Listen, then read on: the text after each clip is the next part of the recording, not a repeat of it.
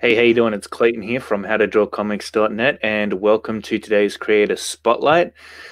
Today, I'm joined by the one and only Rob, and the creator of Replicator, of course.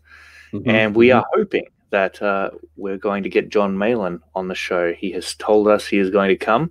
It has happened before that our special guests unfortunately don't always show. It's a little bit embarrassing, but you know, Jon is a really cool guy, and we're both super excited about having him on today because hell yeah, you know, he's a prominent figure within you know, within the industry and whatnot.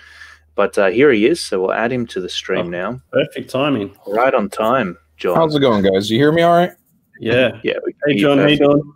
Good, good. I'm on my tablet, so I had to get the microphone reset up, and I had to get rid of Kelsey's ghost. The whole thing was configured for a prank. So, What? I'm Kelsey's here now. ghost? Why are you on your tablet?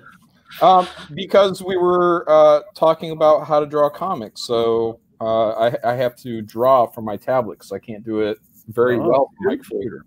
So you're going to do some drawing today? Wicked. I guess we'll see how it goes. So, Awesome. if you, I don't know how your guys' format usually rolls out. So, and I'd turn my camera on, but you'd be looking up my nose. So, That's okay. Man, we keep it pretty chill. Like, this is a conversation between like-minded artists and creators. So, you know, because we're streaming to the How to Draw Comics community, obviously there's a lot of people watching right now who are just starting out on their own artistic journey, who no doubt would gain a lot of insight and a lot of value out of your story and how you came up in the game. So I guess where we'll start with this is just, where did comic book illustration begin for you, Jon? Have you been drawing since you were a kid? Are you a little bit more like Mark Silvestri, who only started getting into drawing later on? I wish. Yeah, a prodigy. No, I had a weird transition. So I started with a fan of cartoons, you know, in the 80s. And Nice.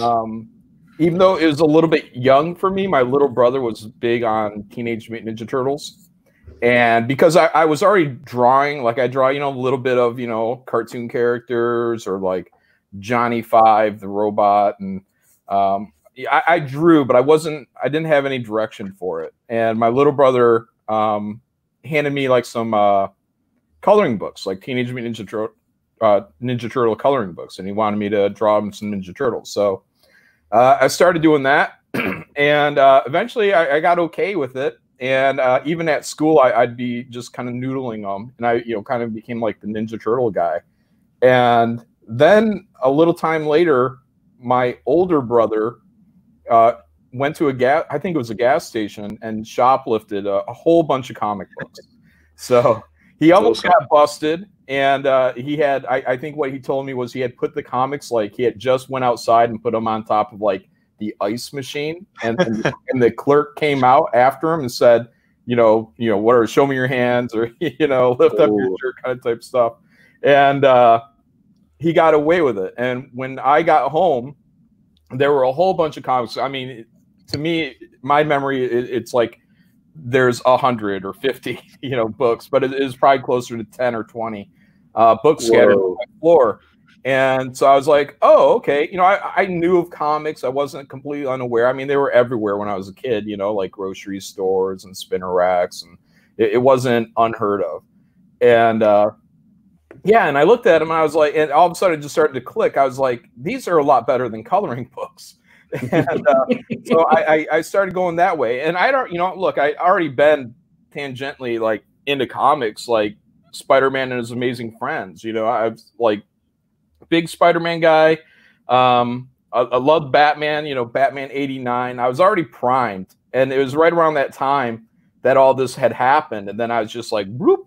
And so I'd buy comics, and you know, it turned out that I got into these a few guys named Jim Lee, Todd McFarlane, Rob Liefeld, and very quickly from there, within a year or so, these guys had moved on to form Image Comics. So I bolted over there. My attention went over there, and that was it. I mean, at that point, I was pretty gung-ho that I was going to get into comics and do my thing. But I was too young. I was too dumb. And it wouldn't be until about 2002, I think, that I moved to California. I had an opportunity to interview for an internship at Image Central, the publisher of Image Comics. And that was just because I had happened to be on their website that day, and they had a banner ad and said, like, looking for an intern, you know? And I was like, yoink. So I got contact. They found out I was from Michigan, and I was like, whoa, whoa, whoa, don't cut me out for that. I'll be there. And I hopped on a flight, and I went there. Whoa. And, wow, man. Yeah, so I'm from Michigan. So, I mean, this is you know, a drastic distance from there to California. And how old were you, John, when you decided that comics was it for you? Around 13, 14 years old. So, because I remember when I was 14, I made a mental note. I was like, this is what I like right now, and I'm going to try to figure out why. And so that's kind of been like my journey of comic books, is trying to figure out why Todd McFarlane, Rob Liefeld, Jim Lee were more attractive to me than, you know, the more refined people. You know, even Mark Silvestri, you know, who at the time wasn't super refined, but say like your Neil Adams, you know, Frank Frazetta's, like these guys, like could really just draw like a really good form, but I was kind of turned off, you know. But Todd McFarlane, Jim Lee, Rob Liefeld, those guys were on fire for me. And so, yeah. And eventually I met Rob Liefeld. I did a book with him called Nitrogen. I lived in Brea for a time, in Fullerton, and I think Rob was living in Fullerton. If not, it was Yorba Linda at the time. They neighbor each other. And yeah, so I did Nitrogen with him. I ended up going back to Michigan because Southern California, specifically Orange County, is very expensive. So I was like, I'm going to go back home and live like a king. So that's what I did. And did a bunch of odd jobs, managed to get one little break into Marvel. Didn't last very long, but about 3 issues. And then I was right back out into the, you know, the regular jobs, you know, construction work specifically. And then I started developing this thing called Graveyard Shift with a friend of mine, Mark Polton. And every time I got started on it and started getting pages done on it, I would get offers for work. So Rob got back in touch with me, Liefeld, and asked me to draw Youngblood for him back at Image. And I was like, hell yeah. So I did, I don't know, 7 or 10 issues of it. I don't remember what it was exactly. And then when that job was over, it was back to Graveyard Shift. And yeah, that's Graveyard Shift right there. And then as I was working on Graveyard Shift again, all of a sudden I'm getting hired by Marvel. So then I go and work for Marvel for 2 or 3 years. And I did a run on Thunderbolts, and then I did a run on Cable. I did a couple little small things in between. And then I went out on my own. I mean, there, you know, the atmosphere there wasn't to my liking. I was getting censored, and I didn't feel they were letting me do what it took to make a book like Cable fly, among other things. And so then I went off on my own, and I pretty much set it down that I'm like, I'm gonna finish Graveyard Shift, and if nothing happens from it, that's it. I'm ready to just kind of walk, because it's been a long journey, a lot of stress, a lot of ups and downs, big ups and big downs. And yeah, and then as it's always been, while I went back to work on Graveyard Shift, then all of a sudden this guy Richard C. Meyer contacts me and asks me if I want to do a book called Jawbreakers with him. And I'm like, you know, we worked out a pay, and as with everything, paid work always comes before unpaid work. So, you know, and so I hopped into that. He was very controversial. I was seen as controversial at the time. And we figured that our controversy together and abilities could actually do some damage on a crowdfund. So we gave it a shot, and we launched our crowdfunder. And a lot of stuff in between. I don't know how much I want to go in detail, because these are all long stories. But yeah, we ended up raising, at the end of the day, $400,000 and some odd. And that ignited what became Comicsgate Publishing, the Comicsgate Creators Network. And now a lot of people benefit from this. And Ethan Van Sciver followed up with Cyberfrog. Mike Miller was there for a time. He did Lone Star. Mitch Breitweiser came along and did Red Rooster. Then I got to launch Graveyard Shift. And then I raised, with that, I did another 106,000. And then I launched another Graveyard Shift as a follow-up. We did 175,000, and we're about to launch our third Graveyard Shift in June. So hoping to do anywhere in that range. It'd be great. I've got so many questions, but you answered so many of them. One thing that stood out, sure, the number of amount of money you made on Jawbreakers is crazy, but you had 10,000 backers. Mm-hmm. That is bananas. How does that feel? How was that whole? It was great. It was great, but I also tell people 2018 was like the longest year of my life. So the amount of energy. Now, this is something people don't think of often, but it's the amount of energy that is required to kind of launch a movement or a network. Well, a successful one. And the energy that we had that year through controversy and sabotage from the mainstream, it was huge. It can't be duplicated. And we were getting a lot of attention. Richard got invited to go on, I think it was like a Jim Jeffries show. He got invited to go on Joe Rogan. And, oh, wow. Yeah, so, yeah. He screwed that one up. Didn't happen. He should have done it. Oh, yeah. So I think that's one of the things he says he regrets, but I'm not sure. Yeah, I would imagine it'd be a regret. That would have been a big win to get our message out and all that about these awesome comic books. And yeah, so I mean, it was a very long year, very successful. 10,000. It's hard to duplicate that. I think we'll all see those numbers again, but it's going to be through steady growth. Once that bomb had gone off to birth this, now what we have to do is we have to maintain and make sure that people are out there promoting and speaking well of Comicsgate and the comic book industry and promoting their projects. Yeah, totally. For such a positive movement, the controversy around Comicsgate is absolutely crazy. Mm-hmm. I didn't know what people were going on about actually at first. If you weren't there, you wouldn't believe it because it's so ridiculous. Yeah. Just one little benchmark. This is the one that really sticks with me is that, first of all, we were all mischaracterized 100% because a lot of us are like politically moderates, and these people were from the far left. They were mislabeling people as Nazis. I mean, these very career destructive terms. And the one that really stuck with me was when the editor-in-chief of Aspen Comics, I think his name is Vince Hernandez, said that we, Richard, myself, presumably everyone on the Jawbreakers book, were extremists. And to me, an extremist is someone with violent intent, with box cutters or bombs. Not a comic book artist who's just saying, hey, can we chill out on these politically divisive topics? Totally. Yeah.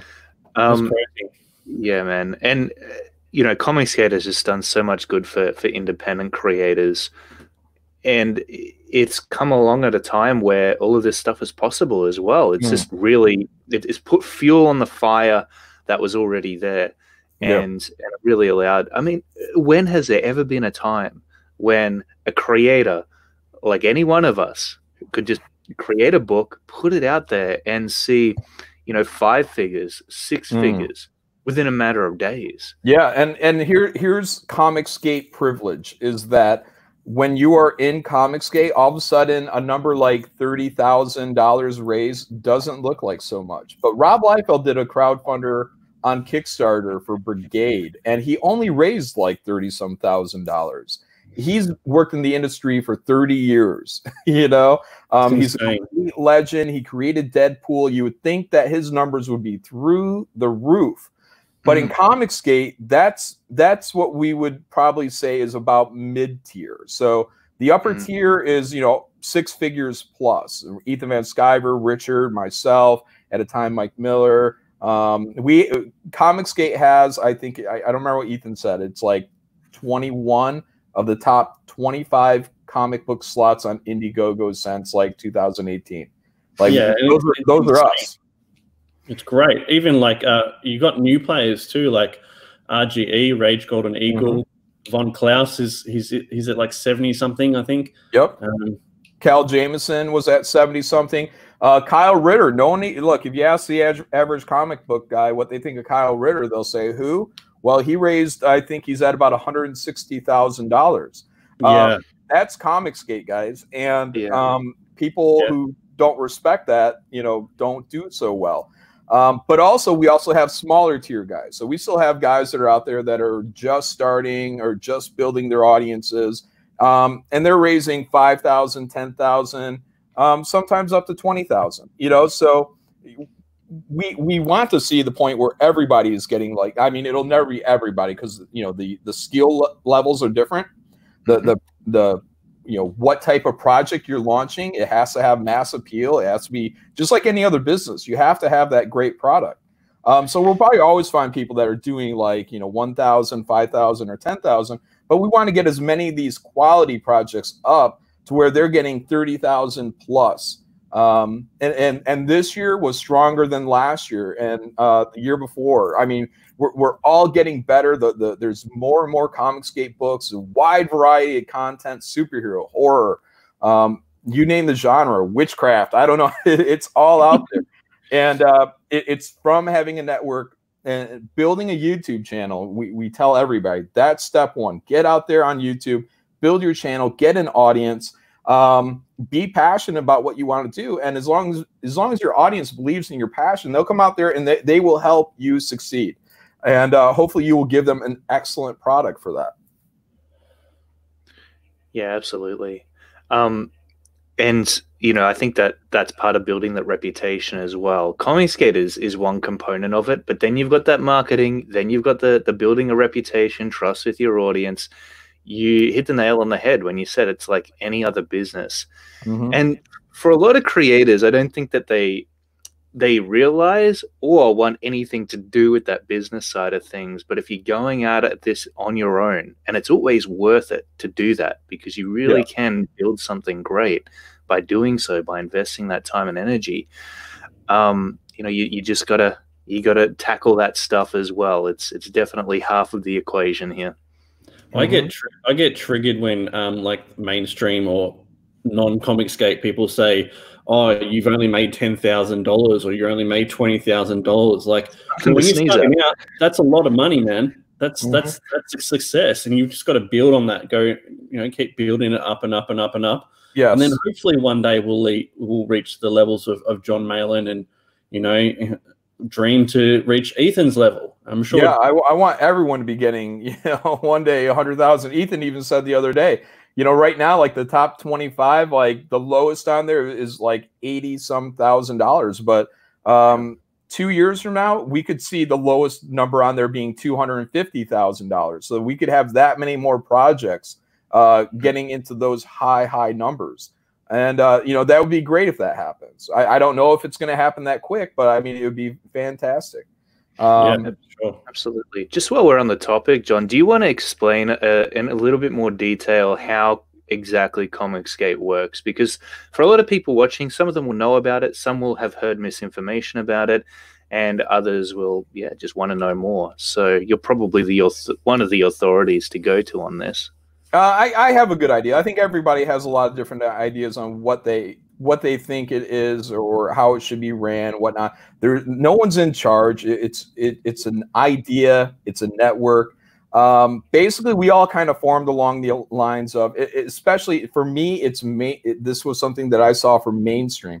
Independent market, I really don't care what independents do. But when you're specifically superhero comics, what we all kind of agree on was that we didn't want to see divisive politics taking people out of stories. So we believe comic books should be escapism and good entertainment for everyone. Doesn't matter what side of the aisle you fall on. Like, go in there and don't worry about your kids being indoctrinated for a far left or a far right agenda. Just go in there, have a good time with your comic book. The other part of that is for creators. We are, whether you like it or not, the idea is from your boy Zach, we sell hot dogs. So we want to be there. We want to make our customers happy, put a smile on your face, and give you the hot dog that you want. You want onions on it? Okay, well, we're going to make you a hot dog with onions. Here you go. And so we took all the complaints that were geared towards the mainstream, and we said the creators are largely saying, all right, well, we'll make those books for you guys. We're going to make those books that aren't divisive, that are fun and edgy, and can do all that without making some kind of political zombie out of you at the end of the day. You know, we're gonna do Star Wars. So hell yeah. So that's in a nutshell. I mean, it's not much more complicated than that. Treat your customers with respect.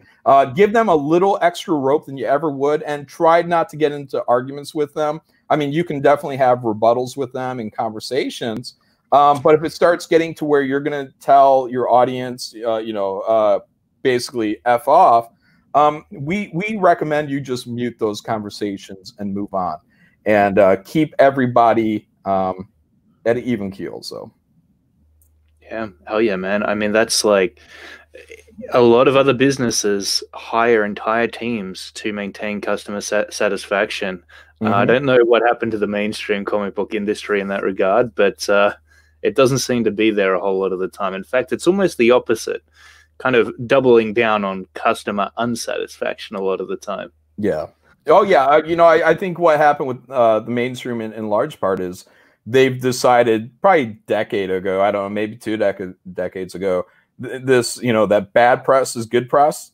Oh yeah, we can stir the pot. We'll get people aggravated at us, but through that firestorm, we're going to pull in new fans. And it's like, yeah, but you're causing a firestorm, man. You're burning down the old to bring in the new, but the new that you're going for, they're not bringing the dollars. Like, look, a lot of the comic book audience is 40 years old now. Like the people who have bought for decades, their 30s, 40s. And they have jobs. They have good jobs. And those are the guys that come in or used to come in every Wednesday to their local comic shop, dropping $100, $200, $500 because they love comic books, like above all else. And so they told these guys largely to get F'd. And so these guys come over to Comicsgate and they say, now here's my money. Watch me spend it. and that's how a lot of Ethan sold a cover, I think, in one of his campaigns for $10,000. That's not just someone buying a cover. That's someone saying, F you. You know what I mean? To everyone out there in the mainstream, being like, that's money that could have went to you guys. That's money I could have spent on your stuff, except you got political, you got crazy, the election broke you, we're sorry, or other religious views or whatever your hang up is, you just couldn't shut up about it. So we're going to reward the people that take the most moderate stance on these things and make good comic books. Yeah, and like the majority of them are amazing, Yeah, look, I mean, all types, guys. We are Comicsgate. We are independent comic book creators. I mean, so you get stuff that may not have such a great shine to it, but then you have other stuff that is super slick and completely commercial, mainstream. I think the more mainstream, I think the more the audience ends up going in there and backing those projects. So again, you look at Kyle Ritter, he did Starblades. This book is freaking fantastic. Kyle is probably the best, if not really close, the best colorist in the comic book industry, not Comicsgate, the fucking industry. And he did and the guy can draw. That's what's crazy too. He came out of nowhere. No one knew who he was. $160,000, whatever it is, through Comicsgate, because he's fantastic. That style is slick. But then we also have other things that are much more indie. Less slick. They may not be doing so well, but they might still artistically, they may not be at a high caliber, but they still might pull in 10 grand because people like the creators through the YouTube network. Yep, for sure. Like 100%. I've got a couple of questions for you, John. you're mainly digital now, but you do some traditional. Is that right? I rarely, excuse me, I rarely do traditional. I did a commission for an art auction on Ethan Van Sciver's channel, Comic Artist Pro Secrets, and that was the first thing I drew traditionally in a long time. So I don't really do it. Even like covers for my books, I don't generally do like actual work. When I did Thunderbolts, that was like probably the last real piece I ever did on paper.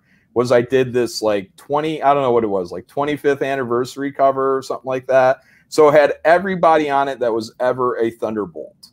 And so that one I ended up selling. Yeah, and that's more Graveyard Shift right there. So very nice.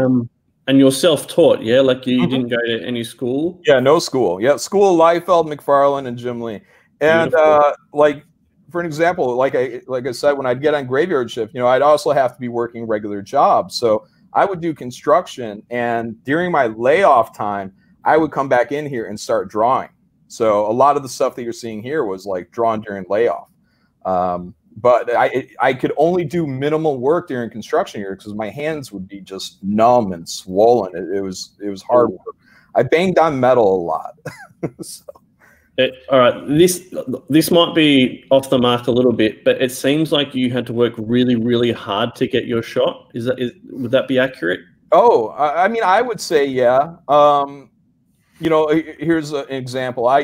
When I was trying to contact Marvel and get into Marvel, I found out pretty quickly that like McFarlane said this a long time ago that, you know, they would hand, you know, hey, they'll tell you to give it to like a submissions editor or whatever. And McFarlane was like, don't, that guy's a flunky. And I found out pretty quick that Marvel's talent coordinators, they are flunkies. And that used to be C.B. Sobalski and eventually Ricky Purdon, both of whom never hired me.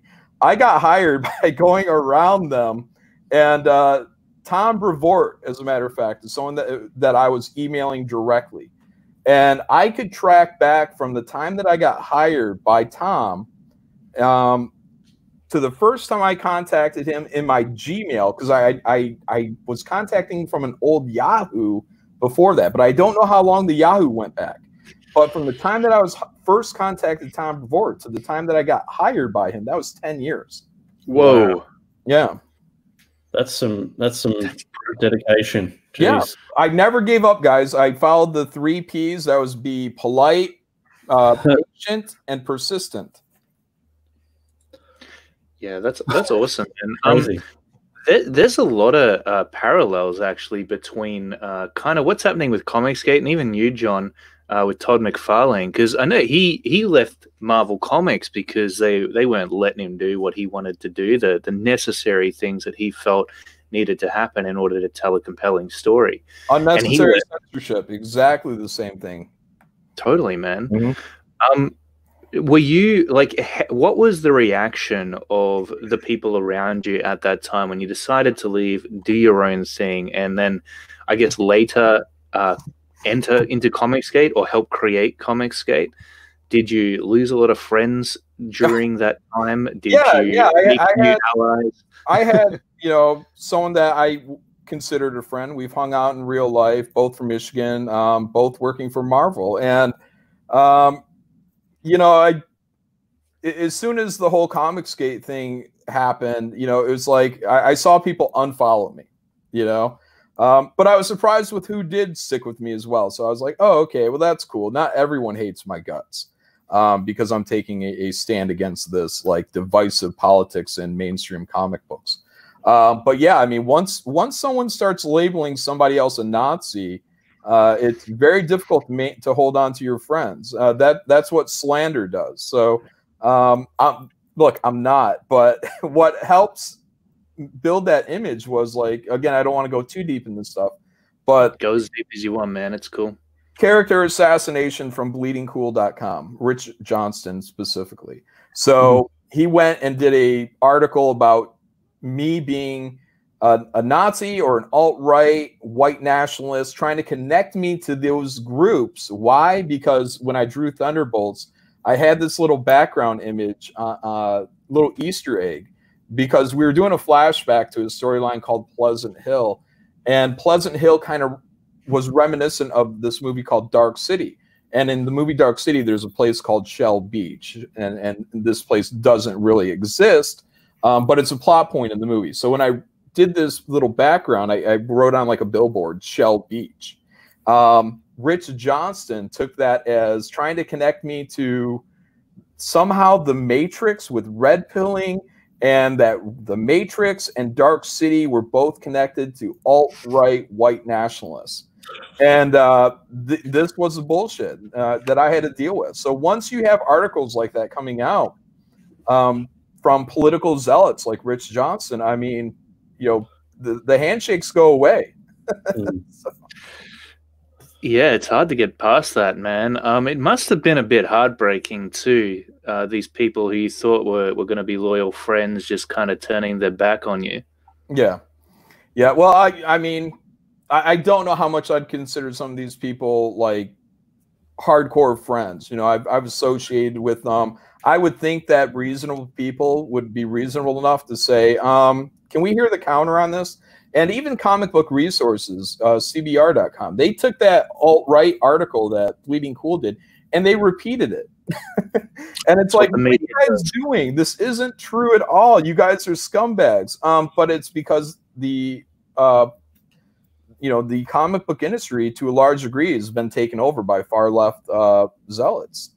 It's sad. It's true. And a lot of these people, even the ones who may like me and still, unfollow me or don't talk to me, look, they might like to, but they're weak human beings. So they're afraid that even to communicate with me would be the end of their career. I mean, it's serious. I understand how stupid it sounds to somebody outside, but again, keep in mind, we were called extremists. Like literally the other week, I had to pass on a message from someone who works for the big two companies to someone in Comicsgate because they were afraid to say it to them personally. It's just ridiculous. It's insane, guys. I mean, it's Mean Girls Club going on out there. It's freaking weird. Look, I come from construction, so I'm used to like some gruff language and tough dudes and all different types of people working with you, complete assholes, and also great people out there as well. Not everyone's an asshole, but I come from the real world of construction, factories, blue collar jobs, and I go into a place like Marvel, and I'm just getting whiplash. I'm like, what is this like pretend world we're hopping into here? It's silly. It's really silly. Yeah. It's so on the mind. From Nayland Malin, what resources did you use to learn books? This is talking about drawing. Did you use books or anything? Sure. I recommend everyone start with How to Draw Comics the Marvel Way.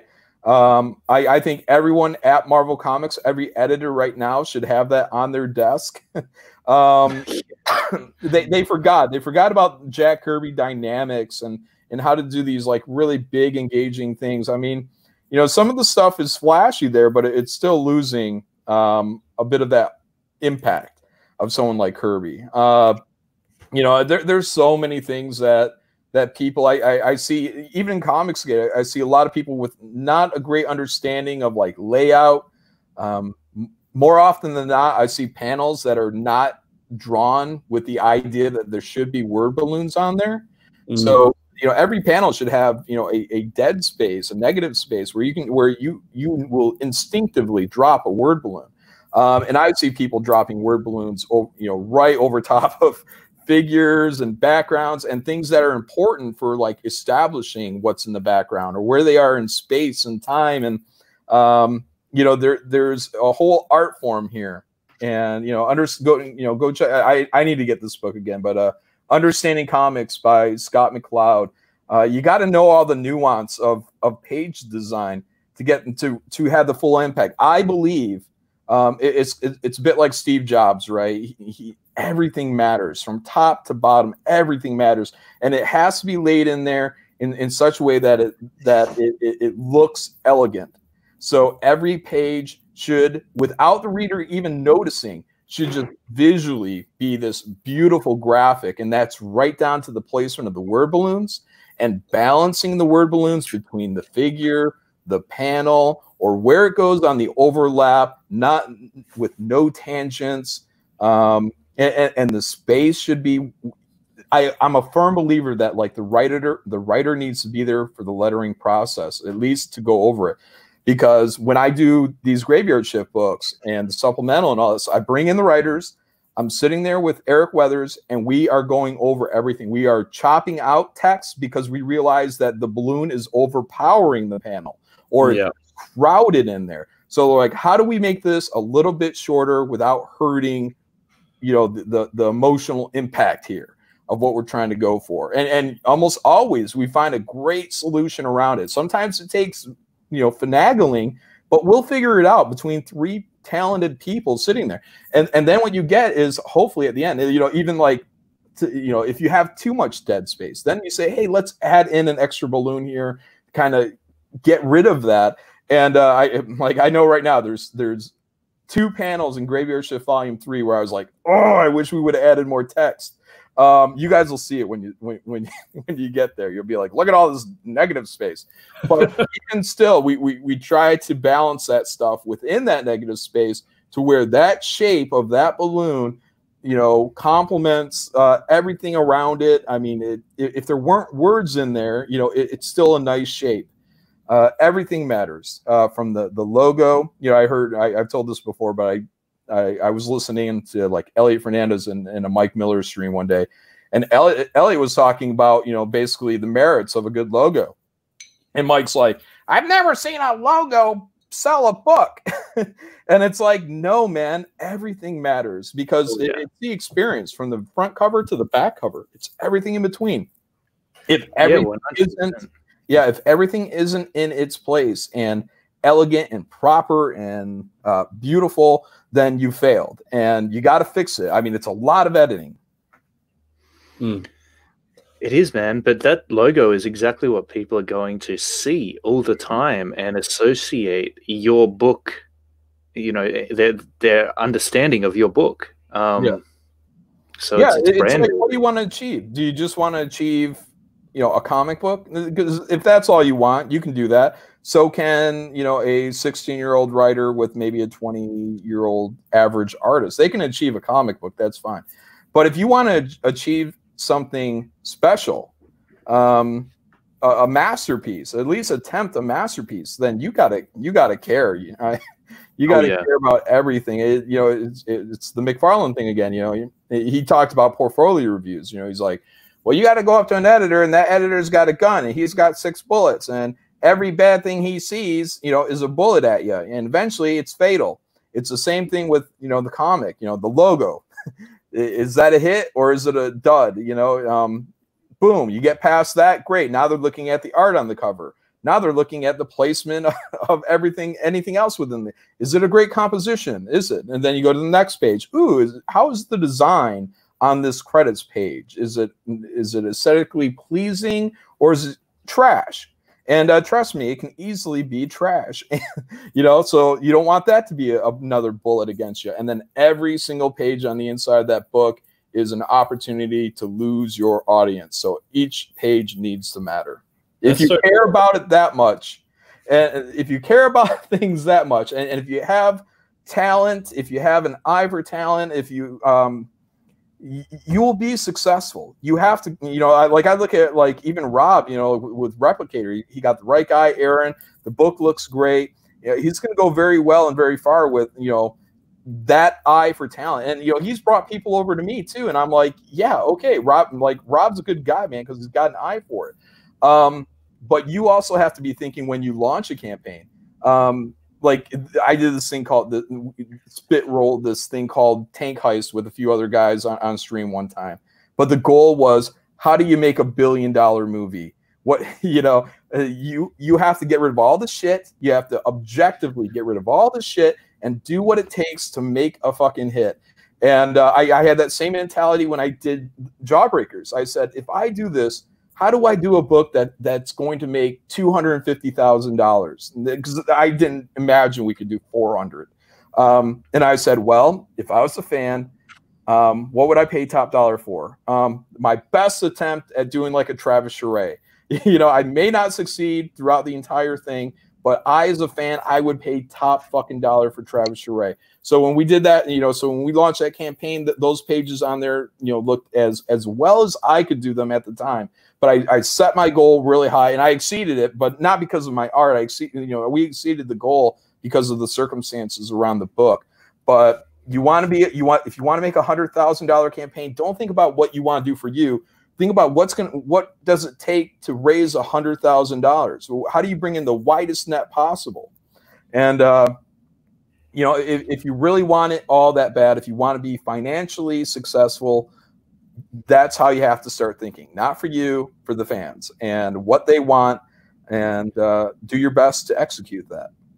I saw a campaign recently. It hasn't launched, but it had like a Trump parody hat on it, and the guy asked my advice, and I said, get rid of the hat. You're here for customers. If you want to be here for politics, that's fine, but you're likely going to have a hard time being very successful, because somewhere out there is a Trump supporter. Somewhere out there is a Hillary supporter. Good example, when the first Graveyard Shift went out, we have like the president of the United States, but as like the bad guy, but he's not meant to be any one side, left or right. But he had a blue tie, and I said, shit, because I'm like, I don't want people to think that's like a Democratic thing. So in the reprint, it's I believe it's a gray black tie, because we don't want to have people run off. Look, if you want to be politically divisive, if you really want to make a political statement, that's all fine and dandy, but it's not necessarily something that we're rooting for in Comicsgate. So, and I want to bring in everybody. Yeah, and from like our point of view, we're from a different country, so we're not really that interested in, American politics too much. So people going on about either Trump or Hillary as an example is an immediate switch off for me. I'm like, yeah, I think being universal, good versus evil is great. Something where, look, if you're on the left or right of politics, you can see yourself in that good guy, and you can see your opponent in that bad guy, because you want to have a universal language going on of good and evil, and that's it. Totally. And it's funny because I get inclusivity, right? Making comics more diverse and that kind of thing, but not at the cost of excluding the majority. That seems senseless to me, because it means that you're going to make a minor amount of profit in the end. Like, no matter how good that book is, you're marketing that comic or that project to a minority market. So it can only make so much. Yeah. Again, I say with Marvel and DC, that's where I put those opinions towards, because I grew up on Marvel. I was geared towards that. I'm conditioned for Marvel, and even when I hate them, I still want them to win. And like, I want you guys to do your absolute best to make money, especially in these hard times. And people say, "Oh, that sounds like there's some bigotry in there." No, look, if I was in China, if I was a white guy and I grew up in China, and there's a comic book industry and it's on its last leg, and I say, how do I make money in this? I say, well, I'm going to make my Chinese superhero character. If I really want to start getting political, I'm going to start turning people off. I'm not going to do that.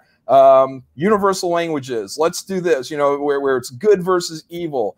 If I really wanted to have white representation in there, yeah, maybe I'll do a white character in there somewhere, but who cares?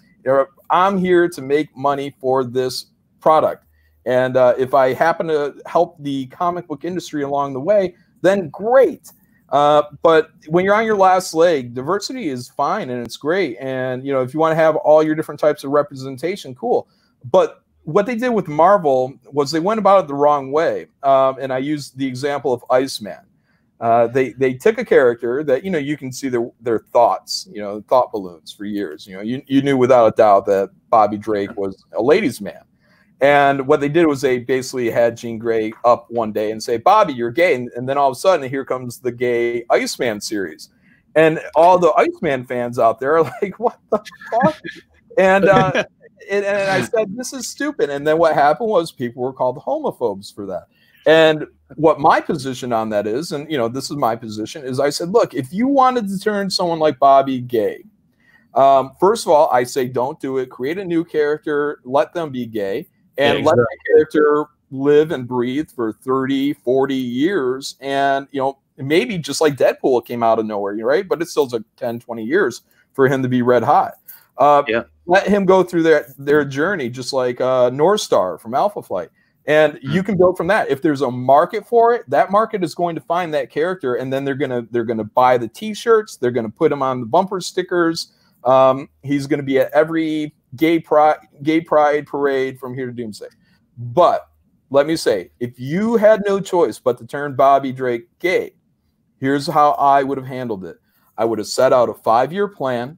I would have said, look, we're going to put Bobby onto this journey as like a subplot, and, you know, we will hint at it. And over this course of 5 years, you'll find Bobby maybe becoming more withdrawn, something that can be relatable to people, and just, you know, kind of coming out with these feelings over time to where eventually the audience is saying, I know what's up. And then by the time you get to the end of year 5 and Bobby comes out, everybody can at least, you're not going to make everyone happy. That's why I'm saying don't do it. But if you did do it, at least you're going to have people, even your naysayers, say at least they did it well. It was a good execution. It was a true journey of a character. But bottom line, don't do it. But if you're going to do it, that's how you do it.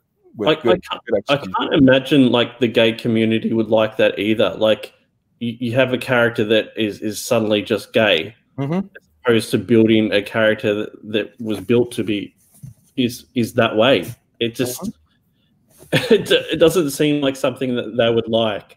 Yeah, I can't imagine. And you know, just like what they did right before the pandemic here, they announced Safe Space and we've had a lot of fun with them. Snowflake, right? My gosh. And it was so bad and universally panned by straight people, by gay people, and what was being said is like, look, for like actual homophobes out there, that's how they would parody, or that's how they said like Comicsgate would have parodied Marvel superheroes. What they would have made them look like this, and they would have called them Safe Space and Snowflake. And Anna, that Star Wars girl, she did like a redesign. And what I liked best was like just the code names that she had. She turned Snowflake into like Snowblade, and Safe Space became Safeguard. You know, but then she also redid the costumes and all that, and that was fine, Danny. But it's like, yeah, it's like you didn't even give them the respect of a good code name. And what happens is everybody who criticizes that, it used to be that you were a homophobe. Boom, oh, you must be a homophobe. But then it turned out LGBT community criticized it as well. So are they homophobes too? Or is it finally being acknowledged that you guys are doing these things in a very poor way? Execution is everything. It is, man. And like, especially with something like what's the Iceman? Is that his name? Iceman? Iceman, yeah. Yeah, so you know, it's not about being homophobic. It has nothing to do with that. It's about character consistency and continuity. It's just poor, slack, terrible writing to all of a sudden, out of nowhere, come out with and it completely overhauled sexual orientation for the character, which is, you know, a big deal for a lot of people. Like that's a deep and fundamental part of ourselves, and to just change that up with very little explanation is mind-boggling.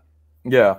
Well, look, I mean, you know, it's still a divisive topic. So why would you want to divide your audience further? So, you know, right now people are kind of there's like a little thing in the air about they're going to turn Wolverine gay, and it's like, you know how many bikers have Wolverine tattoos? Oh my goodness. You know what I mean? Like these guys are gonna be like, what? You know what I mean? Look, you like it or not, you know, these guys may also be Wolverine fans buying Wolverine comic books or buying Wolverine comic books for their kids. It's divisive.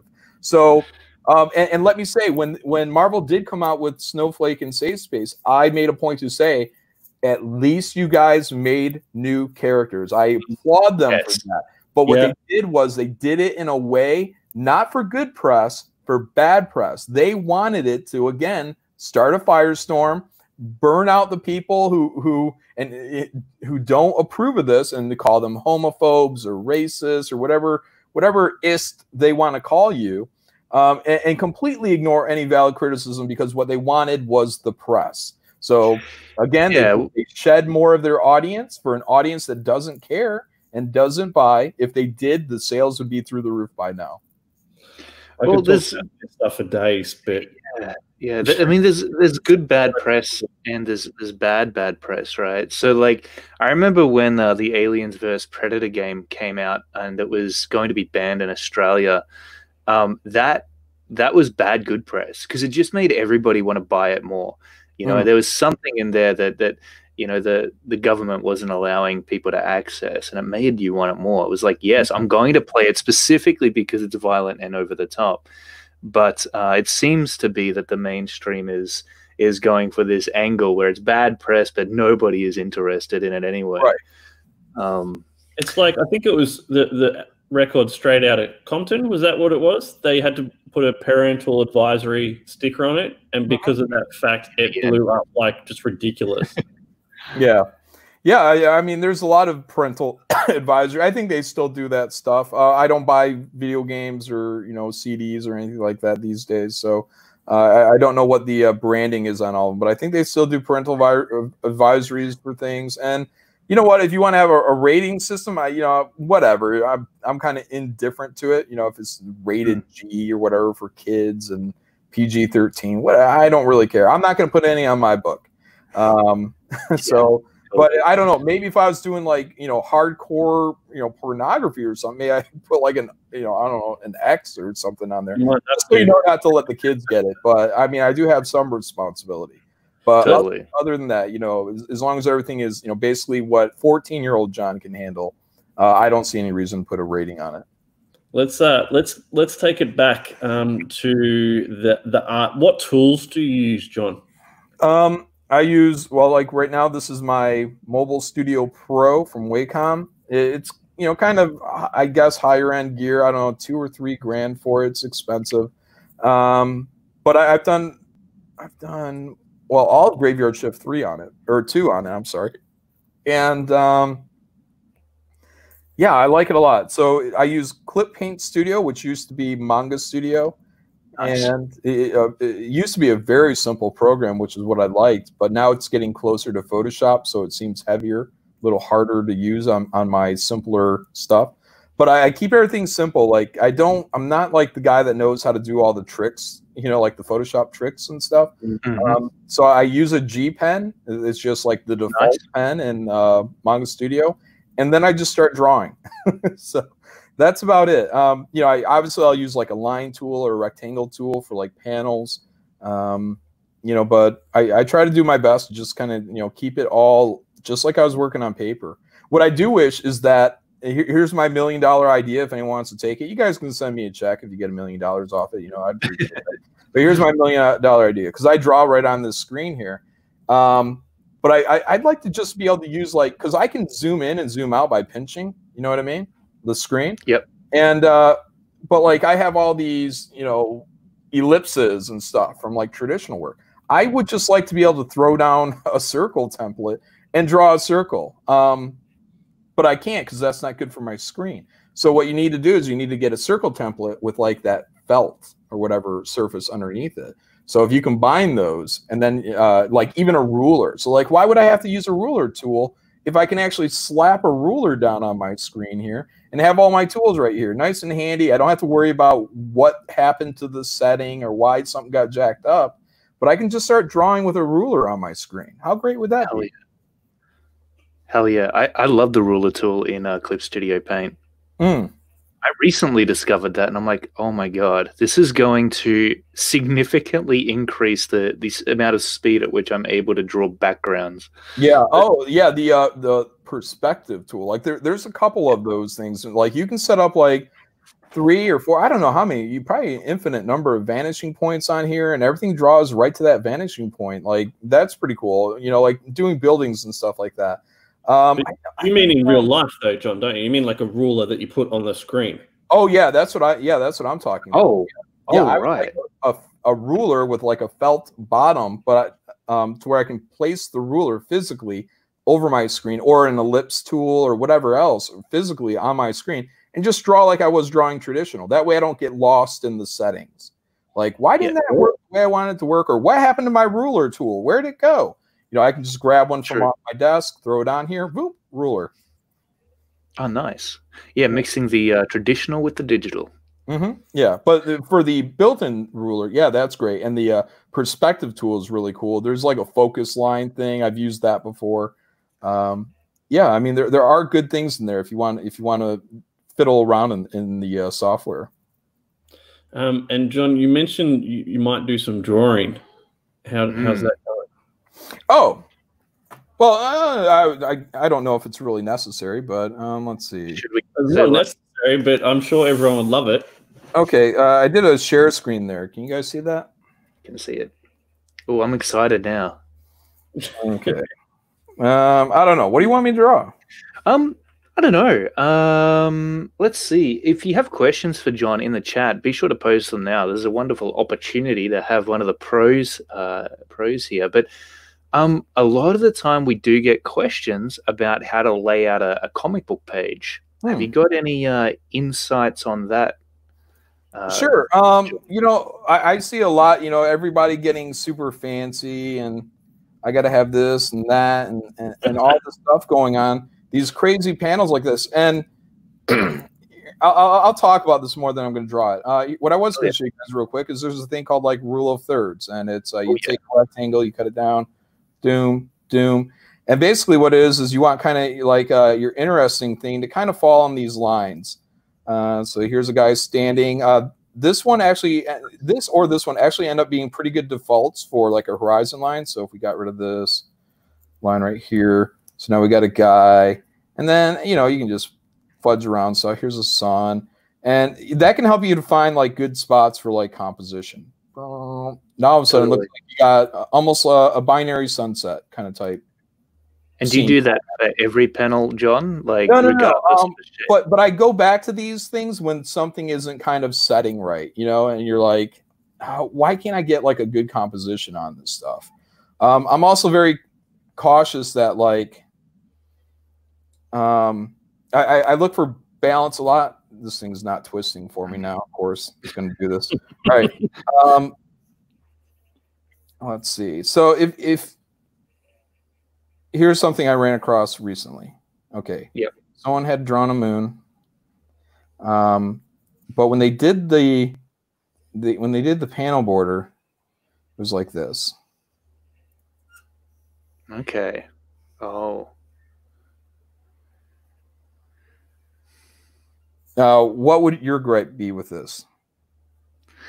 It's a little bit off. It seems a little bit off center.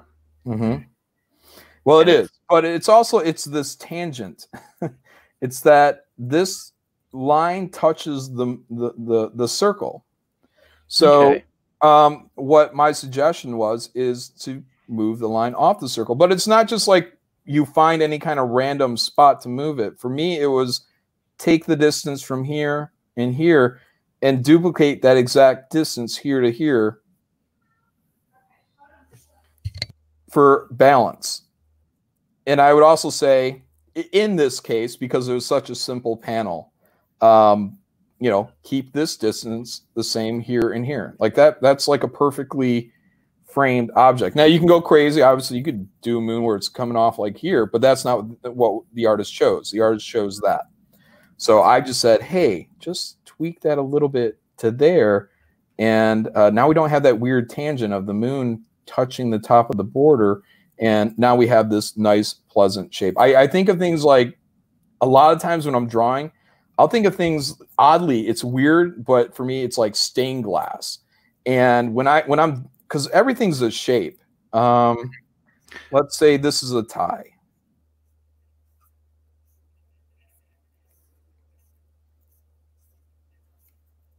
All right, there's a tie, there's a jacket. Like everything's a shape. Here's something's neck, goes off to his shoulder. But like this is a shape. So even in this shape, I want to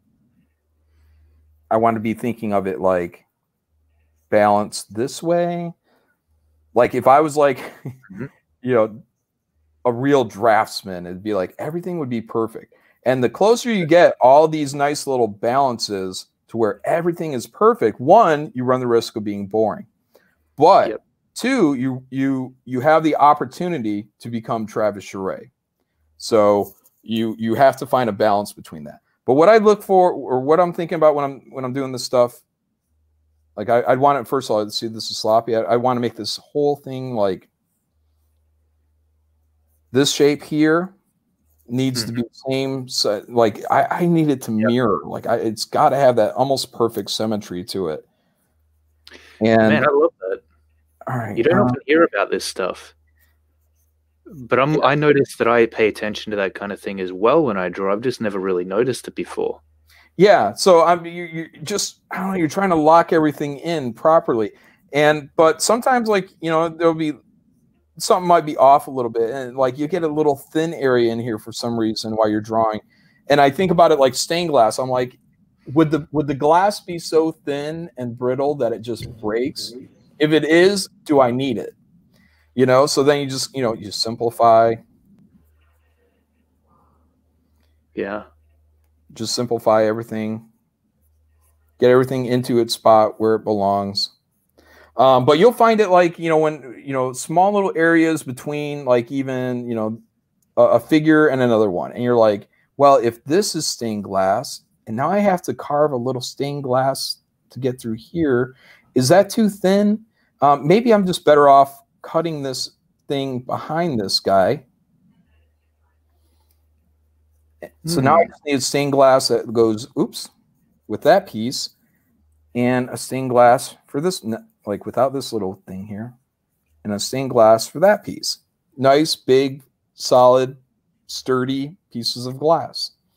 Again, like I said, it's probably a little bit more me, but for me, all this it makes a lot of sense for me, and all this stuff is very important to me. I've got a quick question. How do you feel about pushing anatomy in order to make something more dynamic? Yeah, you know, you can draw something so far that it breaks, or you can have something so proper that it's boring. But if you put something in the middle there, that's best. Would you mind giving us a quick demonstration of how you go about constructing a basic female figure, John? I know that's a big ask. Maybe like a question that lots of people want to know. Okay, well, I mean, you know, basically you want to have an hourglass, some pointy legs. Oh, cool. So you start with the outside shape. No. This is this is like kind of the essence, I guess. You know, I mean, the silhouette. But when I'm drawing, what I do is, and I've done this a lot when I've been on drawing shows, is I show it is, and how to draw the Marvel way will actually show you a little bit about this. It's it's doodling.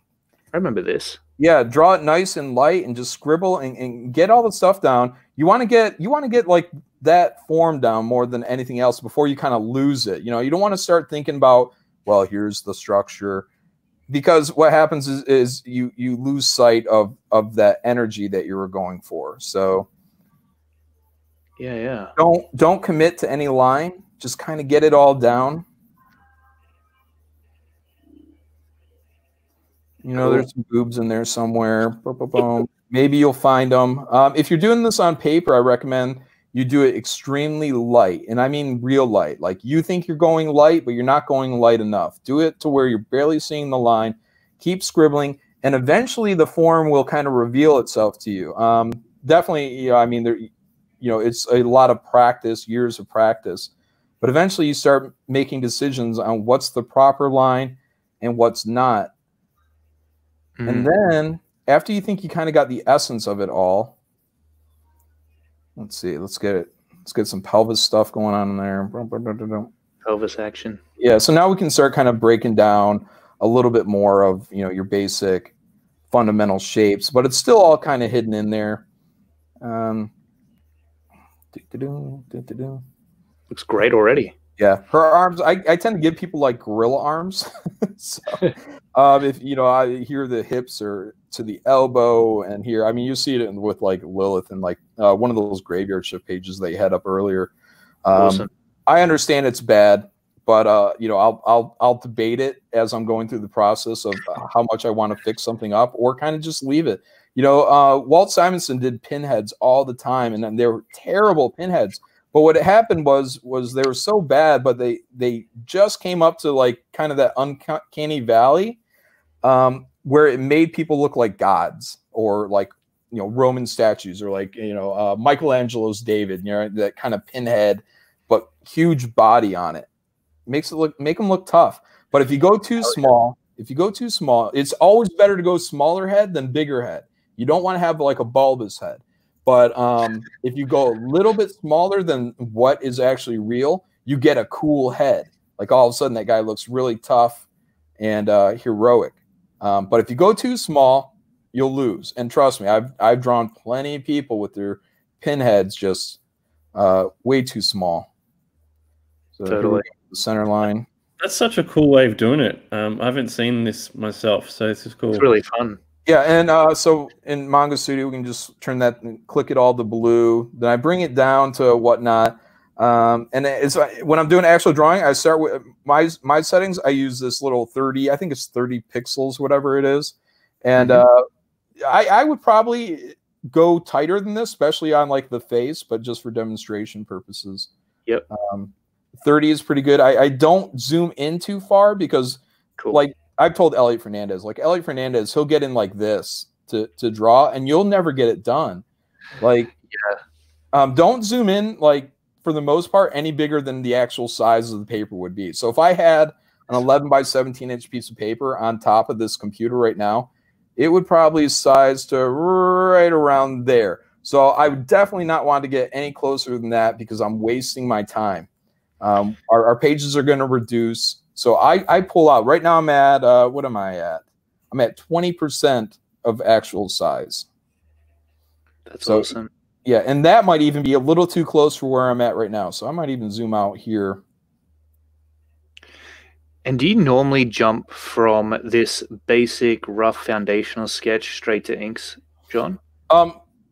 Depending, like the body here, I think I would be pretty comfortable kind of going where I'm at. But the face, I would need a lot more going on information wise. So, but trust me, if you do all the work in like this rough stuff, like that's 90% of the work, you know, like even if you know, go in there and start getting, you know, drawing in the face and treating it like a pencil, but not spending, you know, forever on it. It's a good way to go. There's a bit more energy in it. Actually, we got a question from Jimmy, and I thought it was a good one. He said, John, do you feel too much structure stiffens up figures and design? How do you feel about loose gesture drawings? Yeah, look, you know, like it's kind of like the holy grail would be, well, one, you want to be Travis Ray, but on the other hand, you want to go in there and, you know, if you've ever seen like The Matrix, they had this animated thing like the Animatrix. And there was one section of this kind of anthology cartoon. And what it is they drew like this guy going through the skateboard scene and through his hallway and all that. And the whole thing is sketchy. And it really motivated me because I was like, man, I just wish I could draw like that. And that's kind of like, on a certain level, why I like Narwhal, like this fluidity about him. Yeah, those arms are way too long. But anyways, it happens. Yeah, we all have our digital. So especially, you know, look, I mean, you know, boom, you lasso them, slide them up. Yeah, right out there. So basically, you got to be able to like grab your crotch. So if you can do that, you're all right. But you don't want to touch your knees. No. Rule of thumb, like same thing with spacing. When I'm drawing like a nose, and a mouth, and I'm like, how much distance between here? You know, instead of like these big measurements, I kind of come up with these retarded ways of figuring things out, and I'm like, well, you need to be able to get your finger in there, so you can give yourself a little fake mustache. It's true. So that's how you know how much room you need for the divot. You got to be able to get a finger in there. That works really well. Did you invent that, John? I don't know. I might have. It's pretty cool. Yeah, just it's a retarded way of doing things. Yeah, but it works. It works. she's a powerful looking chick already, man, and that's, there's no design in here, there's no rendering or anything like that, but all the important information has already been established. Yeah.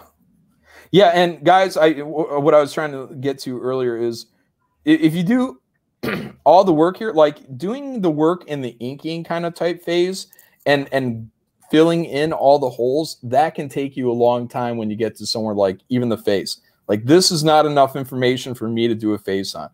Ethan Van Sciver, he could do one on there and it would turn out gold 99% of the time. Me, that doesn't work.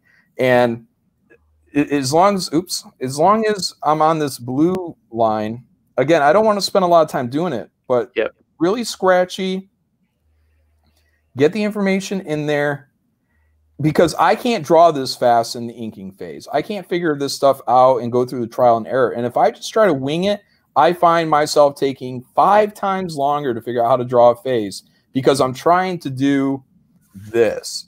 Eyeball. Now I have the information down there now, but trying to guess this stuff and get it right can take a long time if you're just eyeballing all this information down. This one's actually turned out okay. So yeah, it's pretty good for something that you just did up there in what, 2 seconds? Yeah, but that's if I did anything, hopefully I proved my point. Get some of that information down there, and even with the hair, don't just try to freeball all this stuff in the inks. You'll be wasting a lot of your time. Get this stuff down here. It doesn't have to take a lot of time. Just get the kind of the shapes in there, a little bit of the direction in the hair, and then if you want to kind of go in here and I want a big wisp kind of coming up like there. Or, well, I'd like to change the direction here. And, these are easier decisions to make instead of trying to figure out this whole shape in the phase. So do it in that rough phase. And if you're doing it on pencil, do it all light. And then you make these decisions that I'm doing with the black line here with a firmer touch on your pencil. Or you would switch from, like, I don't know what it is, like a hard to a lead or a light, whatever it is, the lead. One of them comes out really dark, the other one comes off really soft. So totally. And how long does it take you to do a page, John, generally? I'm comfortable with about 2 days. So that's what I like. And but I can do them in a day. I mean, I worked for Marvel. I can just get it done. But that's not really what I want. But even with Marvel, I was probably closer to like a 5 or 6 week schedule. So, you're right. I'm loving this, John. By the way, thank you. Her neck's a little long, but let's see here. Get down there. Now that looks great, man. Like, you can tell you're a pro even at this stage, just the way in which you lay down those lines so loosely and seem to nail it. I think I noticed that mostly with the hair. Sometimes it's hard to capture a good shape that describes the silhouette in an interesting way. Yeah. I've drawn a chick a bazillion times. So repetition matters. I'm becoming an old dude, even though I have a youthful voice and look to me. I'm becoming an old man quickly. So draw as as often as you can. If it's a chore to you, if it's something you don't want to do, a drawing career is probably not necessarily the thing you want to do. But if you need to motivate yourself because of the opportunity to come in here and potentially make money, and it's something think about the shit jobs that are out there, like construction and factory jobs. And let that motivate you to doing something. We've got a question from Skull Diamond. Probably we can ask everyone on the panel. What is your favorite part about making comics? John, can you kick us off? For me, everything. I know I'm retarded, guys, but when it comes to comics, you know, sometimes I'm like, who am I to even think about what looks good and what not? Like, but it's like two parts of me. Like, one part of me is always second guessing, like, who the fuck do you think you are? You know? But the other part of me is gung ho and is like, well, this is what I like, this is what I think, and you know, like I tried to express earlier, every part of it is so important to me. You know, some people draw and that's all they do, that's all they care, and they let the writer do the writing, they let the letterer do the lettering. You know, and look, you know, it's great if you can find that like fantastic, just everybody on there is exactly on the same page you are, then great. I mean, everything should come out perfect. But that's like a 1 in a million situation, to find a team where everybody is on that same page. And I have so many opinions on how everything should be and look. With Graveyard Shift, I'm involved from beginning to end, essentially, in terms of definitely on the art side. The final look of everything, how everything's put together. You know, I let Mark largely take care of his writing, but like I said, we have this phase at the end where all of us will sit in there and we'll say, how do we kind of tweak this? Can we give this a little more punch or whatnot? And Mark, figure out a new line here, get it back to us tomorrow. We're going to put it in again. So cool though. That, like, it just sounds like awesome. Yeah. So I mean, the coloring. When I get colors back from the colorist, I actually color over them. Then I send them back because it's too hard to explain what I want. And I just say, Z, make it look like this. And he says, oh, okay. And that's great because like I've colored my own work before, but it's a pain. So it takes a lot of work to get it up to one point. But then for someone, and I was talking to Dan Frega and Pat Lee the other day on a stream about this colorist named Drew. And I asked him because I had heard that this was the case. I wasn't sure if it was true or not. But Rob, and it might have been Rob that told me this, but Rob would have his coloring department do the coloring. But he had this one guy he trusted that could take that stuff and lift it and elevate it. And that guy was Drew, and Drew's passed away now, but he was such a great talent. He was the guy that gave that final pass. So in a way, look, I could be right, I could be wrong, I don't know, but in a way, I'm the Drew for everything. Like, I want to go in there and I want to be sure that logo is the best that it can be. Look, I can't necessarily make the logo, so I find someone that knows how to do it. And if I can look at it and say, well, what if we tried this? And then they send back 2, 3 options or whatever the case may be, and I say, that's it. And you know, including the Graveyard Shift logo. We cover that in the back of Volume 1, the different steps we went through it.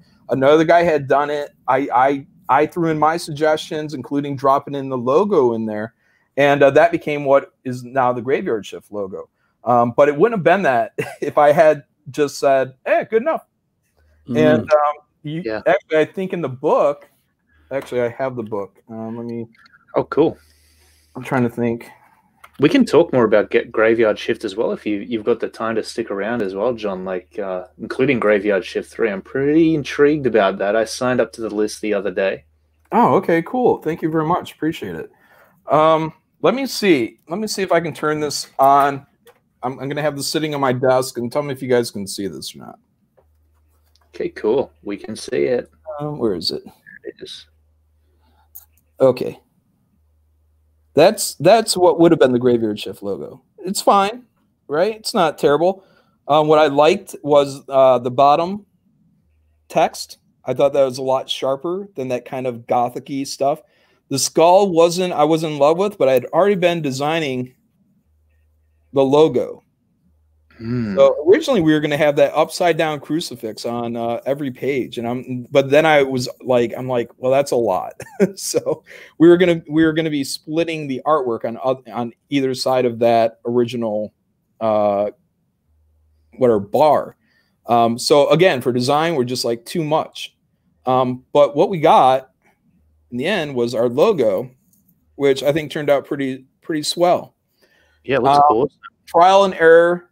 I'm not perfect, and but I work with people that hopefully are, you know, talented and able to execute what I can't. But like with the coloring stuff, there's so much work that goes in there. But when you're coloring, like, you tend to forget certain things, like some of the basic things, like values, you know, with darker tones to push things into the foreground or background, and then mid-tones in the middle, lighter tones, again, foreground or background. A lot of times I see that, even in Comicsgate books, being completely ignored. Warm tones and cool tones. A lot of times I see people color, and it's, excuse me, coronavirus. It's like paint by numbers. It's, well, this is meant to be red, so I colored it red.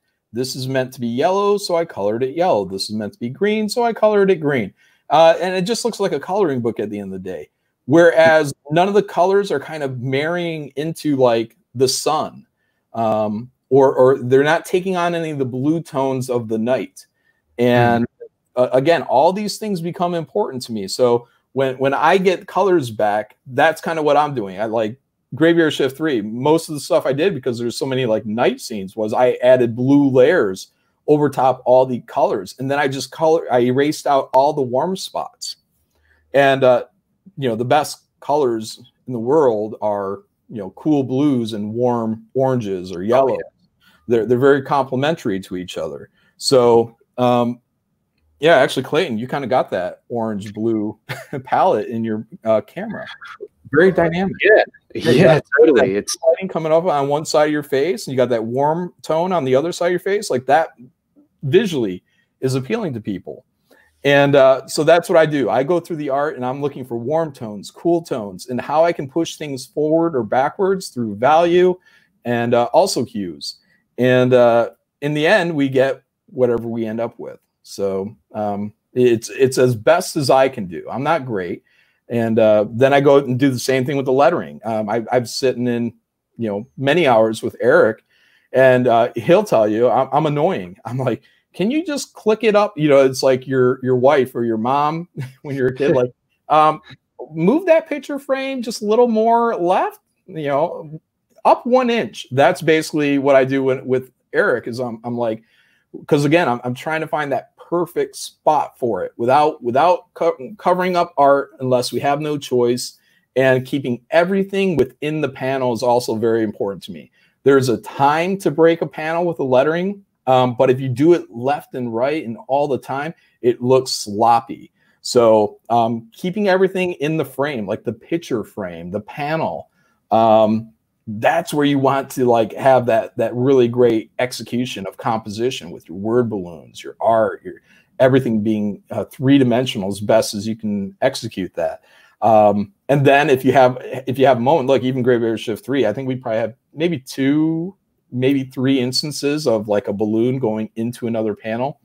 But even then, we do it very carefully, a lot of thought. Make sure that we're not breaking the panel before the eye has finished skimming the artwork all the way down to the bottom. So it has to be done very carefully.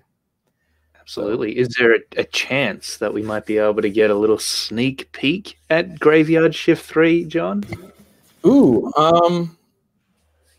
yeah, I don't. Yeah.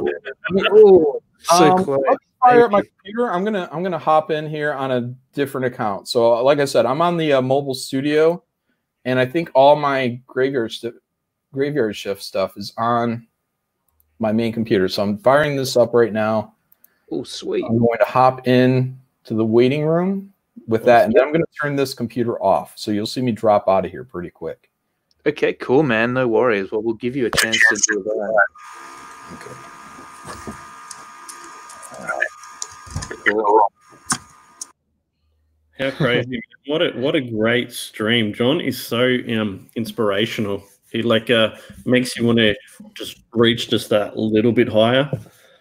Oh yeah, man, absolutely. He's definitely an awesome dude. Is he back already? Is he? Already. I'm back. Can you guys hear me? Oh, cool. Just listening to the compliments being thrown your way. Yeah, I know. I appreciate want him to hear him straight away. You know, I'll give you a preview, but I'm going to do it through some of these coloring samples, just kind of give you guys an idea of what I'm talking about. Yeah, nice. Let's see. Wow. And I'm looking forward to this book. I reckon it'll be badass. Yeah, I hope so. Hope everyone's digging it. I got to be sure I'm also not getting too spoilery. Oh yeah, of course. We don't want any spoilers. We don't want to ruin it. Make sure you sign up to Jon's mailing list. In the links in chat, and it's also in the description of the video for Graveyard Shift 3. Yeah, this is definitely not one to miss, guys. I unfortunately missed the first 2 campaigns for Graveyard Shift. I don't know how or why, but I caught the Andrew Hoyter variant cover version, so I'm happy about that. Yeah. Okay. Malin says it's definitely worth me skipping maths class.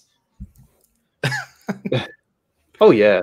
Oh, okay. You guys can see that? All right, cool. We can, yeah. Wow. All right, so this is an example of like the process that I go through behind the scenes.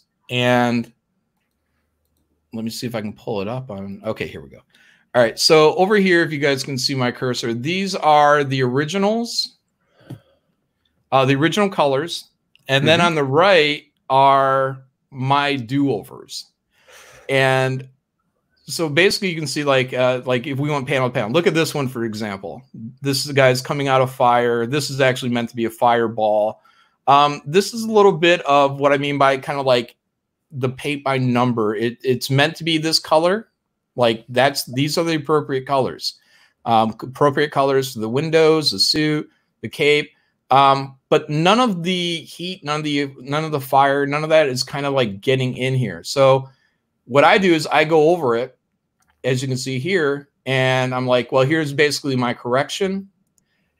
Here's the what I'm going for. Boop a doop a doop, do. And then I send this stuff off to Z, my colorist, and then he gets it as close as he can to what I was aiming for. And even here is an example of the warm tones moving into the cool tones. If you see that, orange, blues, this overexposing all this stuff to. So here it's like you have, motorcycle, car. It looks okay. Everything is done well. It's showing what it needs to show. But now it's on fire. You guys kind of see what I'm saying? Like there's heat. They're part of this kind of inferno now. Like they're in it. So these are my notes. A lot of times it's about simplification. So in the original book, I think we ended up we showed the inside of this ship, and it was all yellows. Here we have it. It's red, it's green, it's blue, and this is fine. But also just having it just yellow is simple. So I put a blue hue over these guys, and I prettied up these windows a bit and tried to make this all like this back sky have a little bit more oomph to it, show a little bit more stars. And then Z goes by and he'll do it, and he'll make it look great. And that's what I expect. I don't expect him to copy me. I expect him to make it look better at all times. So that's what you get with like a really good colorist that is out there willing to put up with my bullshit. And hopefully at the end we have a much better project for it. And I think that if it didn't end up reflecting well on him, I think he would probably walk as a colorist. So guys, don't just do needless things. That's why I show people, because when I show them, I think it's a lot easier than how do you type this out? So, you can't. I like the second panel as well. Like it looks a lot better than page 2, panel 2 looks a lot better in my opinion. Yeah, that one with the reflection on the windows of the fire. Yeah. It's great. Yeah, it's creating the environment. These things exist and are lit by this. So you can't just have that. And Z, when he did it, he might not even realize that this was still the kind of inferno stuff. I mean, he put this little texture in there. I don't know. It looks more like a moon. Yeah, maybe that's what he thought it was. It could have been 2 moons behind each other. But yeah, now it's all incorporated. Now it all kind of belongs. And even here, everywhere in here, we carefully plotted out word balloons. And I like this little guy. I don't think he had it. And there's a little guy right here, and that's him standing next to the car. And I don't think like he had a line. And I think what we ended up doing is we made like one word balloon with like a question mark, like maybe question mark exclamation point. then we colored the question mark and made it look kind of like a Todd McFarlane-y kind of Spawn type thing. Nice. We also do that a lot. I mean, when we hired Eric, that was in like the request. We're looking for someone that can do a Todd McFarlane Spawn level Tom Orzechowski lettering. And Eric ended up doing pretty much exactly what we wanted on like one sample and was hired.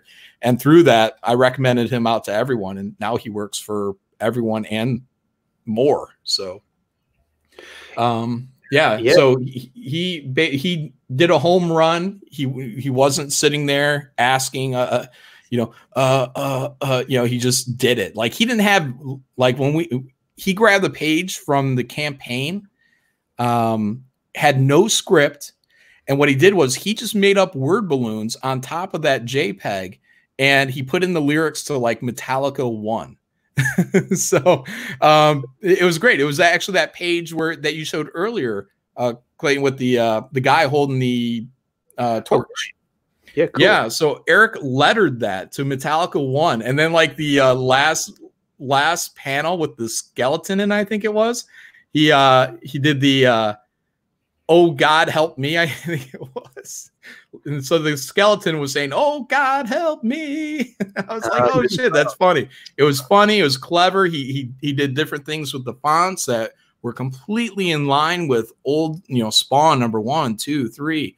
It was a great job, and boom, he got hired on that. And so you know that's always been kind of the thing for this book, was like we want to get like that kind of Spawn experience of, and I think even Todd was like a stickler for all these different things as well. Lettering, coloring, fonts, design. So yeah, you got to have that eye for detail, and especially when you're working with colorists, with letterers, when you know you'll be the brains behind the operation, and you can spot that stuff out and help them do a better job. Then you get a final definitive product at the end that you know is the best that it can be. Yeah, absolutely. And I'm trying to look one more time. I have a sneaky question, John. The trading card that you've got done, can we see that?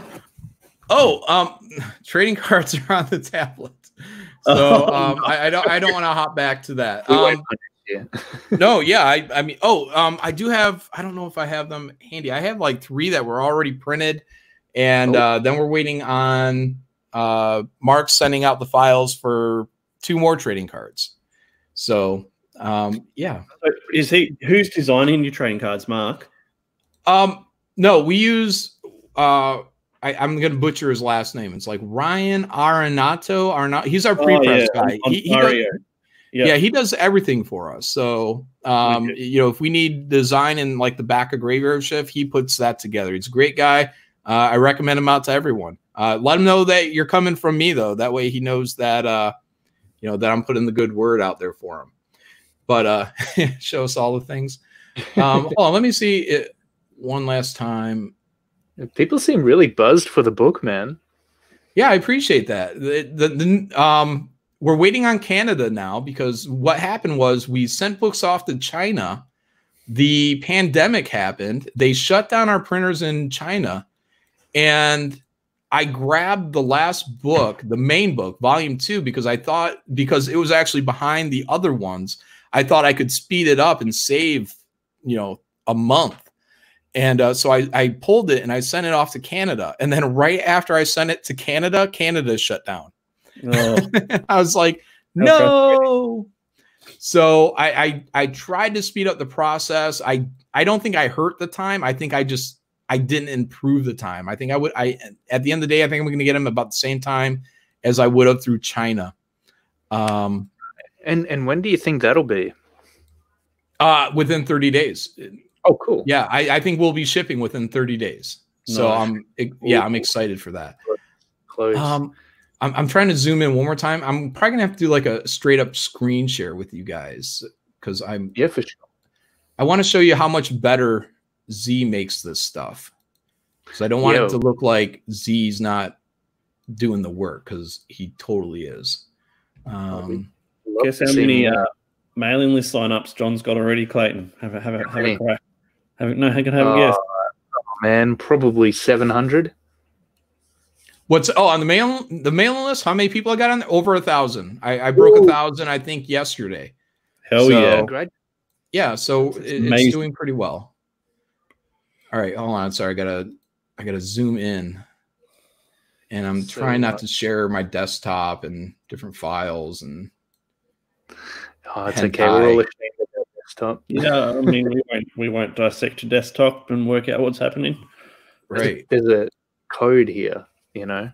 There's some secret Easter eggs. Graveyard Shift Volume 3 on Malin's desktop. By the way, everybody watching right now, this is the sign-up page, the pre-launch page for Graveyard Shift Volume 3 graphic novel. Check it out. We've got a link in the description below this video. You know, Replicator is popping it up every now and then as well. Sign up to the email list. You know, there's really no commitment here except to just keep in the loop on everything that's happening with it. So this one's worth keeping an eye on. And you get a sick trading card when you're back. Yeah. Oh, this is not showing my. It's not showing your files.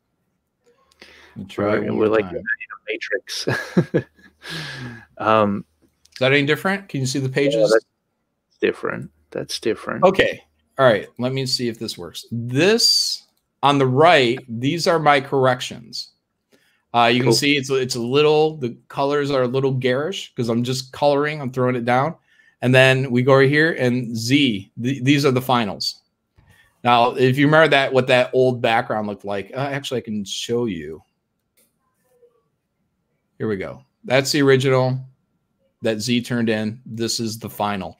Now looking like these colors, like the blue, it looks wet. Like slick. The pink in here is killed out.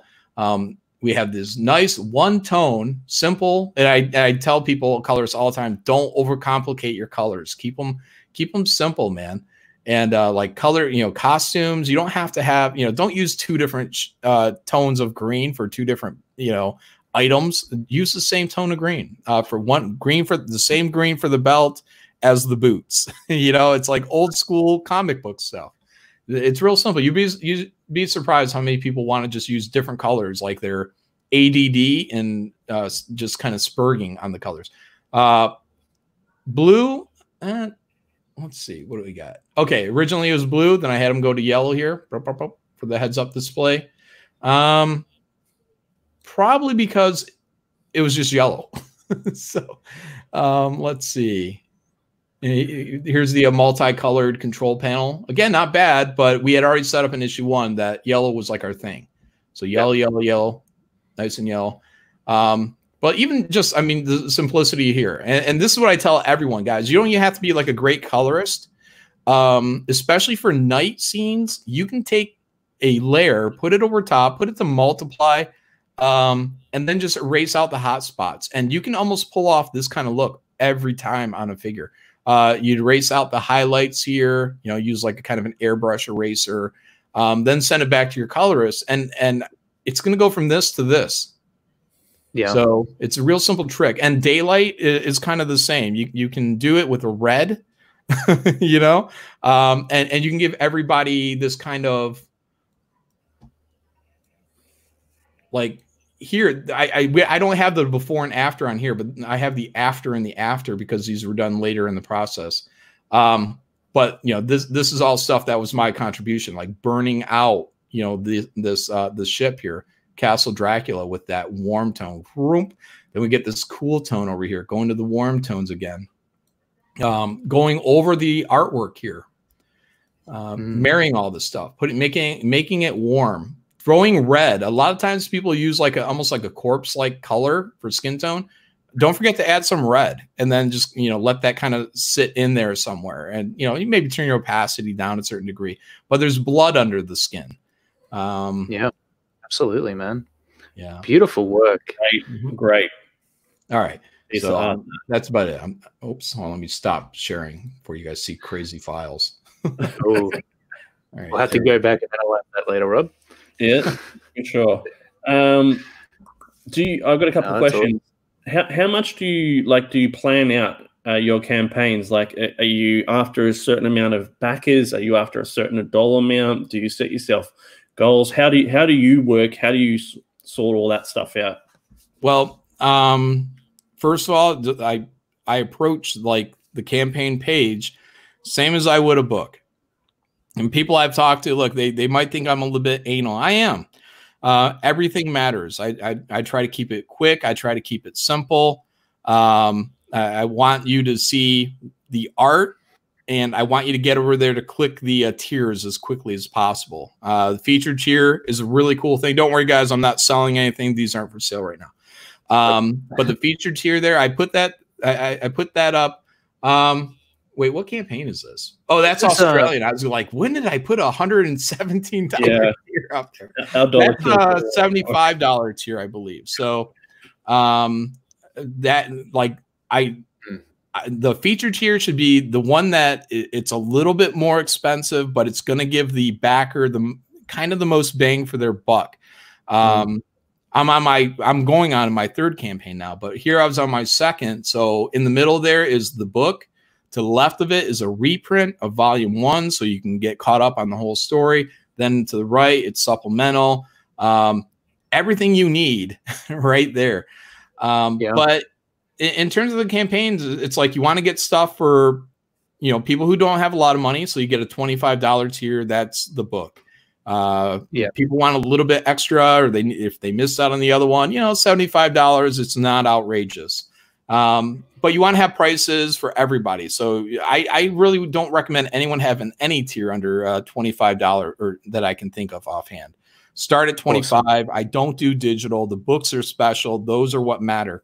And I want people to have the experience of a physical comic book.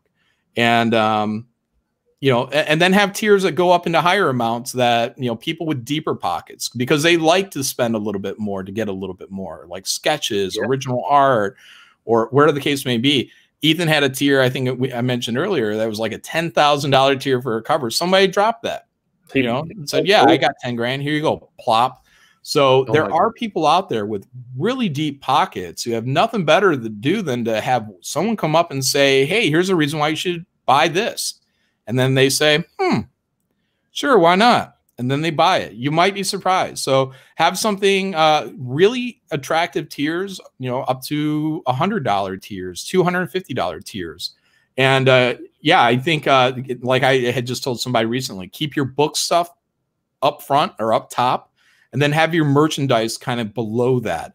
Keep things organized. Don't let it look like a fucking yard sale where you got like a really nice watch next to like an ashtray, a used ashtray, and then you got something cool further down the line. Keep it like books, and then you get to your merchandise. And whenever you're selling merchandise, you better be selling a book with that merchandise.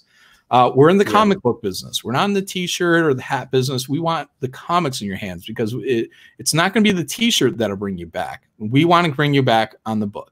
So be sure you have a book option that's attached to any kind of merchandise option. And you guys can see there. I mean, these are all pretty simple. I keep everything in the tiers because so when you click on that, or when you look at the tier, you can see exactly what's in there. It's spelt out for people as simple as possible in the image. And then if you need the description, then you click on it, and then you have the information in there as well. But the image in the tier tells you everything. So like all these stretch goal things that you see on the left where they're all bolded, like those aren't even there when I launch the campaign. I just kind of add a stretch goal as I come up with them, because I don't want people to be reading shit. I want them to look at the art. I'm selling you this candy bar. Here's the gist of it. Would you like to buy? And that's it. So hell yeah, man. But everything matters. The just like a comic book page and the font and everything.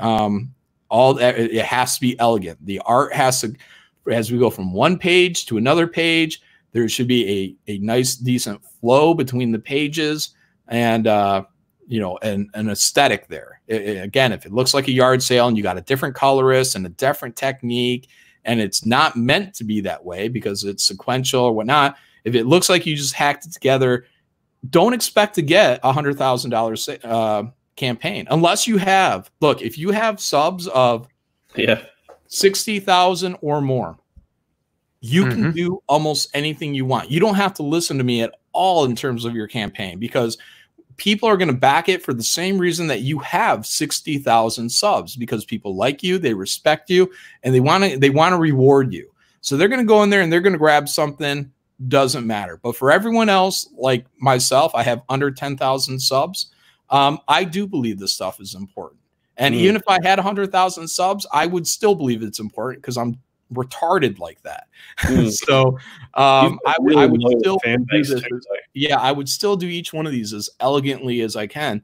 You know, show people the action, the drama, make them be like, ooh, this is gonna happen in here. Look at that big fucking werewolf. So this is an awesome panel, man. At Page. So sick. Yeah, so yeah, everything matters. I mean, that's kind of my philosophy. In the end of the day, I don't care how you get to wherever you're going. It's execution. If you can pull off the execution of it, you'll do very well. You want to make $100,000, plan not what you want to do, but what you think is going to be the most commercially successful. You know, like I remember one time, like there was some little thing, someone wanted to make like the most commercial song or something like that, and they just did like a real simple beat, boom, boom, boom, boom, boom, and then I don't know if they sold it, but it was like a big hit on like YouTube or something like that, and it was just like, yeah, it's like it doesn't take a lot. You just have to strip out all the bullshit about the product and your own self of what you want to put yourself into that book, like. Yeah, you can reflect yourself in the dialogue of certain characters that you build them up, but the visuals of it all and the experience of it all, like you want that to appeal to as many people as possible visually. Big cool robots or Star Wars. You got to go big. You have to produce that great story. Superman, like Christopher Reeves, you want to do that. You don't want to do the Zack Snyder Superman. You want the Christopher Reeves Superman. 100%, man. And like you said, like these books are special. It really is such a shame when you miss out on one of these campaigns and it closes and you just don't know when it's going to open up again, because you really do feel like you missed out on something. Yeah, and that's something too, is because a lot of comic skaters, they'll go in demand, and this is nothing against them. This is how I run my business, and however people choose, that's fine. During the campaign, that's exciting. When we do Graveyard Shift, we do 2 30-day campaigns. So we go 30 days, then we do an extension, then we do another 30 days. We're very open with our backers about why we do this, because we're trying to maximize any algorithm that's over there at Indiegogo to get more attention onto the book and bring in kind of stray fans, people that just might be shopping from the site. But we basically it's a 60-day campaign. Excuse me. But during the time of the campaign, they're exciting, they're fun, especially in that first 30 days. And there might come a time where I only do a 30-day campaign, because what happens is you do, especially like my last campaign, my first 30 days were very productive. And I found my second 30 days, to be where it's like really slowing down. I'm still making money, I'm very happy with that. But the excitement, it's like another 30 days, then you get to the final day and it's huge and everyone's really happy again. And you forgot how much of a slog it was for, those final 30 days. Some point I would like to get my campaigns to where they're only 30 days, get it done, get everybody in there in and out in 30 days. But then I shut down. I don't go in demand. This has just been the way that I've done it. Because I like that excitement. I like to keep people excited. And once you go in demand, sales really slow down. Again, unless you have a massive platform that is reaching out to a lot of people that you can just keep pulling in over and over again, it's going to be like, I think of it as like a zombie campaign. It's like, it's boring and you're always in sales mode. Like, oh, by the way, go check this out. And for me, I'm just, it's hard to be in sales mode and to be creative and, actually get work done. So, because we're also on YouTube and, we've got to draw these books. So that's work, that's time. But yeah, that same little bit of regret that you feel that's good because that's an emotion at least, right? And then when the next one comes up, it's like Christmas. It's like it's back, here it comes, woo! People get excited. Yeah, it's an experience, and I like people. I think it's better for me and my backers. I like to have the experience of, you know, people are like, oh, I missed the last one, anywhere I can get it. I'm like, not till the next one, but I'll be sure volume 1 is there, volume 2 is there, so everyone can catch up. You're not missing out on anything. But it's like a holiday. You know, think of it like a holiday. It's coming around. You know, once a year, it's going to be here again, and then you can catch up and you can get the new one, and you know, you'll be on board with everybody else. You'll miss out on some of the exclusive stuff. So, like, you know, my trading cards that I've done. You know, I like the last Huerta cover. I had this foil card, and it's Mick the Monster Mayhew, and that's it. I think 200 people might have backed the tier that included that option. They're the only ones that are going to get it. It's never coming out again. That card is one of a kind. And now with like the sign up here, let me plug my sign up. Graveyard Shift Volume 3. The sign up is on right now. There's going to be another foil trading card, and I think it might be Lilith. I'm not 100% sure. Don't quote me on that yet, but then there's going to be a second trading card. I already have over 1,000 backers, or I'm sorry, people signed up on here right now that are going to get that foil trading card. But you know what trading card they're not going to get? Mick the Monster Mayhew that matches this set. So now that those guys that backed that and got that 240 whatever, now they have something that is legitimately in demand. And then when my next campaign rolls out, I'm going to have another foil card. So like if it's not Lilith, then it'll be Vlad. So I have 2 versions of trading cards. There's standard trading card, which pretty much anyone can get. You know, it's not that exclusive, not that crazy, but these foil ones are different. So only 200 and some odd people have that Mick card, and that's going to be it. You're going to have to buy it off them one day to get that complete set. That's so cool. Yeah, I love that exclusivity. Yeah, makes it fun. I've got another question for you. Do you take anything from other people's campaigns? Like, do you learn things from other people's campaigns? Perfect example would be Ethan's Honeycomb box, which has been like a ginormous success. Are you going to do something along those lines? I'm going to wait because I don't know how that works. And I understand a little bit about the cost, but what are the real costs when it comes to shipping? Because you can't just ship the box. You got to get a box for the box. Yeah. Padding for the box. People want it's a $200 box, man. Yeah. So, you know, well, I mean, there's books in it as well, in there as well, probably 100 and maybe, I don't know, maybe $150 worth of books. I don't know what all he is going to have in there. But yeah, I'm going to wait and see because I don't want to be bit in the ass. Like if it turns out Ethan didn't calculate for something or just for whatever reason, it became too difficult. I don't want to be committed to something like that. So I'll wait and learn. But yeah, I absolutely learn from other people's campaigns. I look and see what they're doing. Richard, when he launched, Ethan, when he launched the original Cyber Frog, Kyung Lee, when he did Battle Maiden Knuckle Bomb, he was the first one I saw that went into those tier boxes for those images and showed you visually what you're going to get. So if it was 1 copy, he showed 1 copy. If it was 2-copy tier, it'd have 2 copies in it. If it's a tier with 2 copies on print, boom, here's an image of the print. Trading card. So you only have a limited amount of time to get people in there. So, you know, don't think that they're there for you. You're there for them. So if you got 30 seconds to get their attention and really spell it out, do everything you can. That's why I tell people when they do trailers is to do these voiceovers. Like, I just saw a trailer recently, 30 seconds, looks fine, you know, good music on there, but it didn't tell me anything about the book. And I'm like, you have an opportunity for an information bomb here to get people excited about this. You know, hey, everybody, thank you for checking out this campaign. I got blah, blah, blah, blah, blah going on in here with art by so-and-so. This is a 80-page graphic novel, full color. Here, it's the story of X, Y, and Z. So get in there and back it now. You know, you have that time to excite people while you still have that music playing underneath and while those images are flashing across the screen. You know, you can, again, it's execution. You can do it well or you can do it poorly. I recommend everyone do it well. And it's not just that too. It's also the fact that everyone does that standard video. So by putting a voiceover, you automatically take it one step above theirs. Mm-hmm.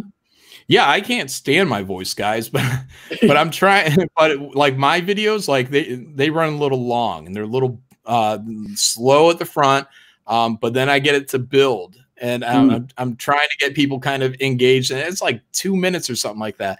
But you know, I'm trying to by the end of it have it warmed up, and you know, like a song. You know, you can have a song start slow, but it has to build. It has to get somewhere. And if you can get people excited by the end of that, then, you know, that's successful. It's like that Phil Collins song. Right. Yeah. You're waiting for that little drum roll there the whole time. It. Yeah. That's it. Yeah, you're waiting for the beat to drop.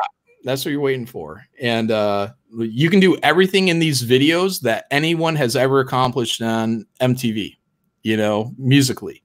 Anytime you've ever watched a music video on MTV and said, I got to get that album. You know, that's because that commercial, which is that song, spoke to you on some level. And, you know, maybe it was the riff.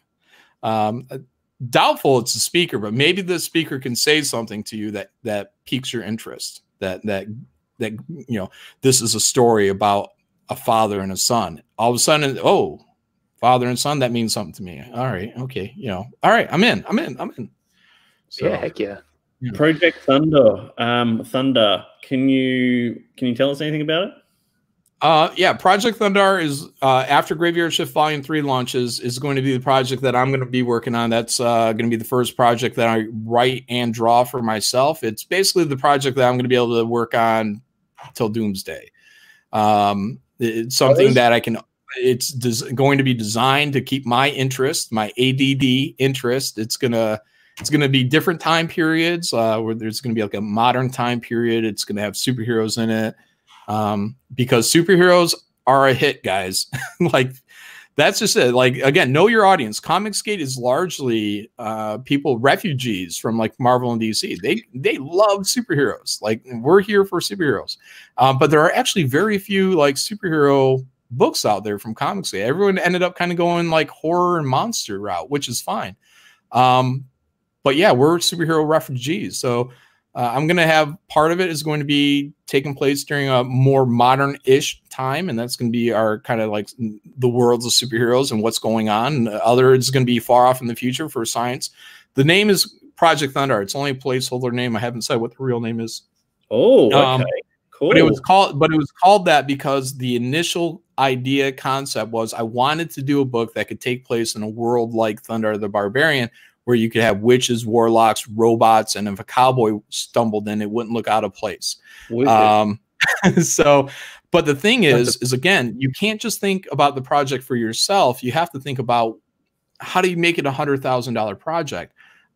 Because fantasy, orcs, and monsters, they're okay, but they're not necessarily the big hit stuff. So that's why I was like, well, superheroes where it needs to be for the big hit stuff. But can I do it both? Can I have it? Can't I also do a Western story? Well, yeah, I think I can, but I have to do it. I have to implement these things in and around this superhero story. So that's how these different time frames have become part of it. And other than that, everything's under development. And, you know, hopefully in about 2 months before I launch, which will probably be in the fall sometime, that's when I'll start putting out, you know, images and letting people know exactly where I'm going with the plot and whatnot. So I have a lot of different ideas for it, but right now I'm kind of refocused towards getting Graveyard Shift Volume 3 started, and Volume 2 fulfilled. Yeah. So I got a bunch of sketches I have to do for that still, and otherwise it's going to be a matter of getting Mark out here to sign, which I think he's ready to come out here within 2 to 3 weeks if we get the books. Wow. And yeah, then full fulfillment. After that, then my attention is going to be to launching Graveyard Shift Volume 3 and then developing Project Thunder and then announcing everything. Probably about a month or so after Graveyard Shift Volume 3 ends its campaign, I will start announcing stuff about Project Thunder, and then a month or two after that, I'll launch it. But I've been talking about it for a year or two, so that's another point, guys. Get the word out about your projects. So, Yeah. Got to start early. Yeah, everyone in my circle, they've heard about Project Thundar like a bazillion times, you know, but they're still like Rob. They're like, what's it about? And I'm like, well, I'm still working on that. So, yeah. Good to have that little bit of intrigue. Where can people find out more, John, and follow you on these updates? Well, Twitter is fine. At Jon Malin, like in my little tag there. But YouTube, I'm on there as Jon Malin. You can just do a search. I have 2 channels. Just go to the one with like 6,000 subs, not the one with like 200. So if you want to listen to music that I listen to, you can go to the one that has like 200, and then you can, because I got like playlists that I listen to while I'm drawing. They have so many ads on there now; it's driving me crazy. Yeah, just get a lot of Tool albums, guys, and smoke weed and listen to that. You've got good taste, John. Yeah, thanks. Good taste. I like your collages, Malin at Midnight, that you put together. The videos that you do on your main channel. They're pretty cool, man. I can tell not just your music, but your movie choice as well. You've got good taste. Thanks, I appreciate it. Yeah, those are fun too. So that's kind of like the only real video content that I release, and I don't release many of them because I really have to have an opinion on something and a point to be made. And like, there's things like that even go on like within Comicsgate, you know, certain dramas that go on there. And people have asked me to make a Malin After Midnight on these kind of internal dramas. And I'm trying very hard not to, because I don't want to light fires within Comicsgate. Because I can drop, like, I'm pretty good with Malin After Midnight. I'm pretty good at like driving points home, and it's going to upset people. And I don't want that. I want Comicsgate to be united and kicking ass. And if everybody's on that page, then great. So I'm trying very hard not to do anything about that. But in terms of other things, look, if there's an outside force that's really getting under my skin or saying things I completely disagree with, then I'll make a Malin After Midnight about it. But I mean, it's a firebomb, and if I do one within Comicsgate, I feel like I'm hurting Comicsgate, and I'm trying not to hurt Comicsgate. I'd love it if it hurt some other people, but I don't want to hurt Comicsgate. Might not be far away with everything that's been happening recently. We'll see how it goes, I guess. Yeah. Yeah. Well, right now, I feel like things have been simmering down as far as those other things are going. So hopefully that stays the case. But then again, I don't know, because I muted half the people. So. I think you're great, man. Like, just as I said to you the other day on Twitter, just the fact that you do take the time to jump onto, you know, relatively new channels to Comicsgate. I mean, I haven't been making much of a big splash. It's really Rob that has helped me to get out there a little bit more within the community. But just the fact that you're here today and giving us your time, telling us about Graveyard Shift, I think it speaks to the amount of care and passion that you have for the other creators out there who are trying to do this stuff. So yeah, we thank you for being here, man. It's a real honor. No, yeah, thanks for having me, guys. It's great. Appreciate it. And yeah, everyone go check out Comicsgate Books. You know, you're always supporting an actual artist or a team of artists out there. It's making people's dreams actually come true. We understand they're higher priced. Generally, these books are signed. They're pristine books, high quality paper, better than what you're going to find at Marvel and DC. And yeah, it's very important that people get out there and find a project, back it, and yeah, I mean, those dollars put food on tables and, you know, electricity in the computers, so these things can be made. So, do. And you know, that's the thing. We just want enough to make enough money so that we can keep on giving you cool shit, cool comic book. If we could do that forever. Yeah, a lot of, and that's something else. You know, a lot of the money that, you know, even comes in through Graveyard Shift, you know, gets re-put out into the next book. You know, I mean, from the very first book, you know, we brought in Nerd Wonder to do this little ash can called Little Graveyard Shift, and you know, our second volume, we had a huge talent search for it, and we brought in 2 new writers who are now known, Von Klaus and Cal Jameson, and 2 new artists, Todd Maroney and Render Contender. So, I mean, we've, you know, that's money that, you know, could have went into my pocket or Mark's pocket, And we said, you know, even as far as like shipping, we could have expedited shipping on our first volume to make it get there even quicker, but it was going to cost like $6 extra grand. And we're like, wait, we can use that to pay artists. Yeah. So we're like, nah, we'll just ship, you know, on time. And we're going to get some people some work. So, you know, and, you know, this year, because of all this shit that's gone on, I've had to hold off because I don't know what's going to happen with the pandemic and jobs and stuff like that. So I'm going to be a little bit cautious this year.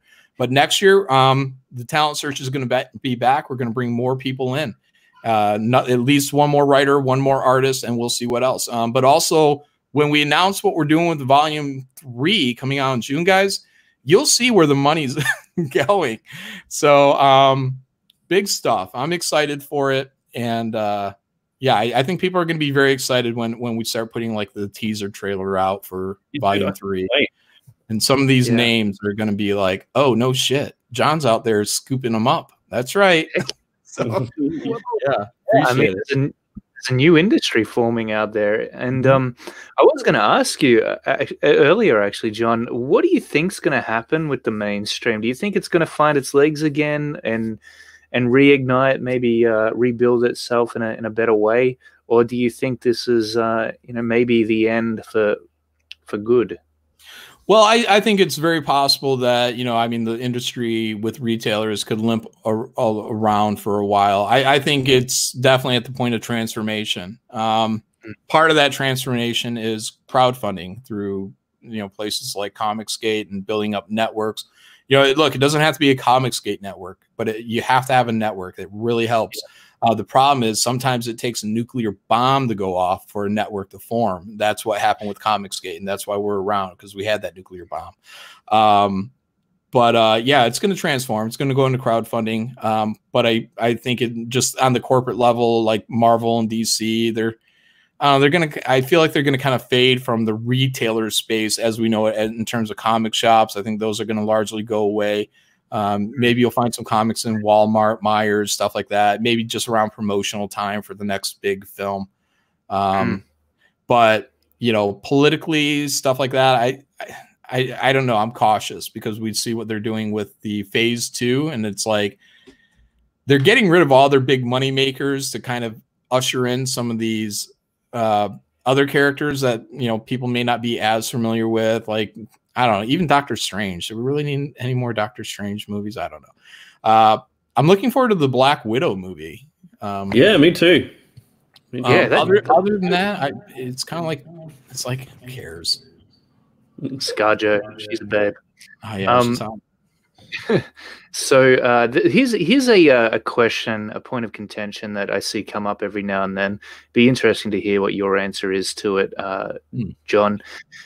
Kingdom Comics says, I cannot afford many of the Comicsgate comics. Lol. I couldn't afford them really at $4 an issue. I backed Titan Mouse and of mine though. So yeah, I mean they're what, $25 a pop USD. What are your thoughts on that?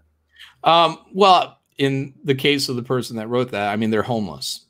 So $4, I think most people can afford $4 for, you know, a DVD, pack of cigarettes. $4 isn't that much. If you wanted to get comics, you would. I think that person's problem is there's nothing that interests them at $4, and that's fine. $25 is more pricey. Again, you know, these are pristine books. You know, and this is what it takes. People don't like to admit it, but this is what it takes for independent creators to make money in comic books. I used to work at Image Central, guys, and I saw what they made, and it's not a lot, and it goes away after about the second issue, and they're all broke. They're fucking broke. They're so busy sniffing each other's butts, though. No one wants to admit that they're broke, but they're fucking broke, guys. All those people at Image Comics, there's maybe maybe five of them are actually making reasonable enough money. I've seen books that sell nothing, but I don't know why. Maybe it's certain deals that are going on, but some of these guys just get, maybe it's belief. Maybe it's something that Eric Stevenson or Jim Valentino really believed in, but they just let these books go on till doomsday. Maybe it's just for the fact that the creative team is too stubborn to give up, you know, and Image needed to have content for that month. I don't know. But I know there are people out there that are working well below poverty levels, at least when I was working at Image Comics, Image Central. And I actually knew what they were getting, poverty. So if you want to have $4 comics, that's great. And, Comicsgate could have $4 comics one day, but you got to have tens of thousands of fans to be able to put out $4 comic books and actually put some extra money in your pocket, pay your bills, stuff like that. $25 makes it a lot easier, a lot more possible for you to create the art and actually pay your bills, like actually pay your bills, like keep your fucking lights on. I'm not talking about making people rich. I'm talking about basic rent for a fucking apartment. And so you can keep busy and maybe have a little bit of food on the table for your wife, maybe your family. And so you can hold your head up high. $25 is that price. So what we do is we try to make it that $25 worth it to the people that want to back at those prices. Again, higher cover quality, higher interior page quality.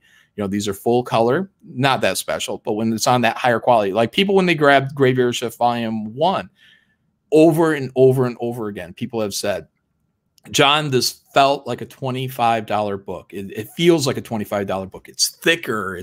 The paper's nice and thick and sturdy. Like comic book fans, like that's what we notice. You flip through a Marvel book and it's just like flap, flap, tear. The ink's coming off on your thumb. And, when you have good quality paper and good stock, like that matters. And, again, you want to make it worth it. You throw a signature on there. Guess what? Now you just save that person a trip to a convention to hunt you down, to get gas to get there, flight to get there, hotel to stay there, admission costs to enter there, just to get to your table. Hello. Kid. What's your girl's name, Rob? Phoenix. Oh, wow. Hi, Phoenix. It's a cool name. Thank you. We think so, but But we try to make it worth it, guys. Book even little things like bookmarks and whatever else it takes to get people to go in there and back that. And that's like that $25 option. Then the other options are you actually have, a stable income, expendable income, and then you want to drop $75, and there's a lot of people willing to drop $75, guys. $200 for Ethan's box. His tier. I backed it at that. I backed it for that box too. Yeah, there's plenty of people with expendable income still. A lot of people that are into superhero comics and were rejected from the mainstream are 40-year-old guys who already have careers set. Some of them are nearing or at retirement age, and they're coming over here and they're saying, yeah, man, just give me comics. I don't mind dropping $1,000. So we'll oblige. We'll happily oblige. We'll give the customers what they want. And there are goals to kind of go back to that. Like, here's my own personal goal. I don't say anything for anybody else, but here's my own personal goal. If it's not during Graveyard Shift Volume 3, because I'm not sure what I'm going to do yet until my fulfillment is over, because I'm going to be making decisions based on that. But if it doesn't happen by Volume 3, it will be happening by Volume 4, where I take all the back issues. So if it's Volume 3, I will have back issue, the Volume 1 and Volume 2, I will combine them into one book. And instead of having to pay $50 for 2 books, you can pay $25 for this one collected edition of those 2 volumes. That's how my prices are going to come down, by giving you more content for the same amount of money. The initial books, as I launch them, will always stay at least as for the foreseeable future, $25, because that's what it costs to keep the lights on. And as long as you guys keep coming in to back Graveyard Shift at these high amounts that get me up to 100 or 150, whatever the case may be, then again, I'm going to take that money. I'm going to hire more artists and more writers, and I'm going to get more people involved. Like, next year can be very big. So depending on how pandemic year goes, if I'm still successful, the next year could be a huge, huge improvement, or in terms of more books in the same campaign for less. Heck yeah, man. No, that sounds really, really good to me. And just to add to that as well, I think there's a lot of good things about these comic books being $25 USD, in my opinion. The first thing is that, yes, of course, it helps to support the independent creators out there. but you're also paying for something that's a little bit more special than what you'd get, coming from a large company in the mainstream. It's, that stuff is cheap for a reason in comparison. And I think the other really great thing that $25 a pop does is it increases the importance of quality a little bit more. So there's more competition there. If you want somebody to pay $25 for a book, you better make damn sure that the art is top notch and that the writing is good, so that people come back to it afterwards. Yep. Definitely helps. Definitely helps. I mean, some books may come out and they may not be, look, I mean, Ethan is a 20-something-year-old veteran of comics, and I've done sporadic time in comics, let's say 5 years, let's say I've done 5 years of professional work. Not everybody has that. I don't know. I'm not trying to sound like big-headed, but not everyone has that like level of execution. So there's books out there that are still $25 that may not be my cup of tea, like art-wise or whatnot. But sometimes I just like the people, and that's coming from the customer point of view as well. Is also in that value is like, if I sit and watch Clayton all 3 times a week, 4 times a week or whatnot, and I feel like I've been building up as a fan, like a relationship, I understand him, I like him, I respect him, his work, whatnot. And then you go out there and put out something, and maybe I'm not saying you, Clayton, but I'm just saying, and anyone, maybe you're not up to Cyberfrog level, right? Your career, or maybe that execution of detail. Maybe you're not up there. I don't know. But again, I'm sorry I picked you, but I just first person in the room, I like that. But let's say you're a first-year artist or even a second year, and it's real rough. But I tune in here to check you out and hear what you have to say, your point of view, your opinions, on art and whatnot. If I'm subscribing to you, then I want to hang out. I want to reward you for that, man. And, this is me also saying, look, you may not make $1 million on YouTube either, but for the hours that you spend entertaining me or having guests on and, interesting conversations, I feel you should be rewarded. And $25 isn't that much in terms of rewarding you for that. And hey, I get a comic book for it. It's not like it's a one-way transaction with nothing in return. So, yeah, I mean, Nayland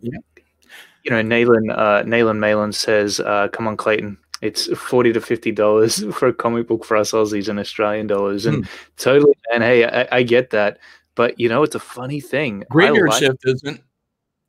Yeah. So, here's what I do. Okay, guys. Well, $40 is close. So international charging, and guys, do whatever you feel is safe and responsible for you guys. International charging is a pain. So most of your market, 80 to 85, probably 85% of your market is in the United States. Like, hands down, that's it. Liam said he thought, he'd have a lot of people backing from Australia. I think he said he had nine backers. So getting a book from the States to Australia, that's going to be pricey. So what I do is I charge $10 domestic. So that means everyone in the US, it's $10. Guam, Puerto Rico, whatever these other, Virgin Island, stuff like that. You try to keep all those domestic price $10. Does it cost $10 to ship this? Not really. Media mail in the States, you're looking at $3 to $4. I use Gemini mailers. I think they might come out to like 50 to 70 some cents.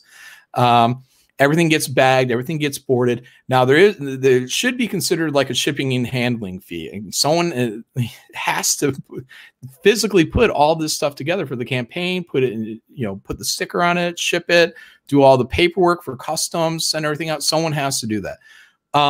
But here's my sensibility. I try not to think of that as like a shipping and handling. If it makes you as a customer feel better about shipping and handling, call it shipping and handling.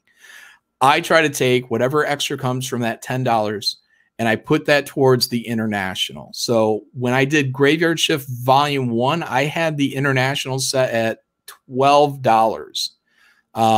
And that's me giving people that are $30 international a huge break. And the second campaign, I think I went up to $15. So this one, because I'm maxing out the weight, I have like 4 books going to a lot of these backers. And so I'm going to find out what the true cost of that. It cost me about $14,000 to ship Graveyard Shift Volume 1. I'm expecting Volume 2 to cost between $30,000 and $50,000. I don't know, but I have the money, so I'm prepared for it. Crazy. And then I'll find out what's left, after that, and what I can do with that money after that. But I don't know how much it's going to cost. So once I go through this shipping, then I'm going to actually go through and I'm going to start figuring out rates and what's going to be like just the perfect rate. I hope I got it right now. But if it turns out that I'm actually pulling more money from my own profits than I am from what I actually charged on people, then that's probably a bit of a problem from a business point of view. But I'm going to find out what it all is. And because what I want to do is, that's one of the biggest hangups for people, especially international people like Clayton or Rob, is you guys are in Australia, you got 9 backers, you know what I mean? Let's say you have 100. So you guys could fulfill those if you wanted, whatnot.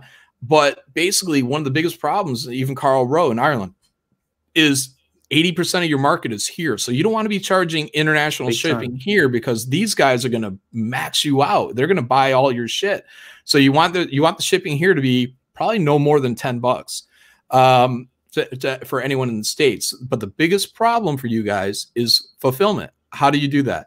So, and this is for everybody, even people in the States. So if my fulfillment goes well, if I don't want to pull my hair out, if I'm going through all these customs, because Mark Polton did the first campaign. I'm doing this campaign at home.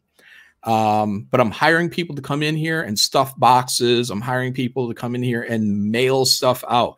If it goes well, then I'm going to start a fulfillment company, and I'm going to start offering people to come in here, and all you're going to have to do is Comicsgater is set your shipping prices to whatever I'm going to figure out is to be the true price and weight, including calculations for Gemini mailers, baggers, borders, everything, plus the cost to have people come in and stuff all this stuff.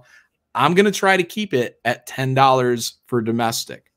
So if you're international, all you have to do is set, presumably all you'll have to do is set your US rates at $10. And then you ship your books to me. My company, and then they're going to send it out to everybody in the States, and it's going to be at that great low price. And then you can fulfill yourself for international, whatnot, or you can have us do your international. It doesn't matter. So, but we're gonna have to find a way of accounting for that. And then if you guys wanted to get fancy with it, you'll have to take a little bit of risk on how you want to jumble the shipping for different international from your point of view. But anyways, that's one of the biggest problems is fulfillment. It's a headache as artists and writers. We don't want to do it. Trust me. Even I don't want to do it. That's why I'm hiring people to do it for me. They're going to come to my home. They're going to stuff boxes, and we're going to see how this works out. If it's not a nightmare, then I'm going to try to do it as a side job. And I think that's going to be if I don't do it, someone else has to do it. So yeah. I think that's a great idea, man.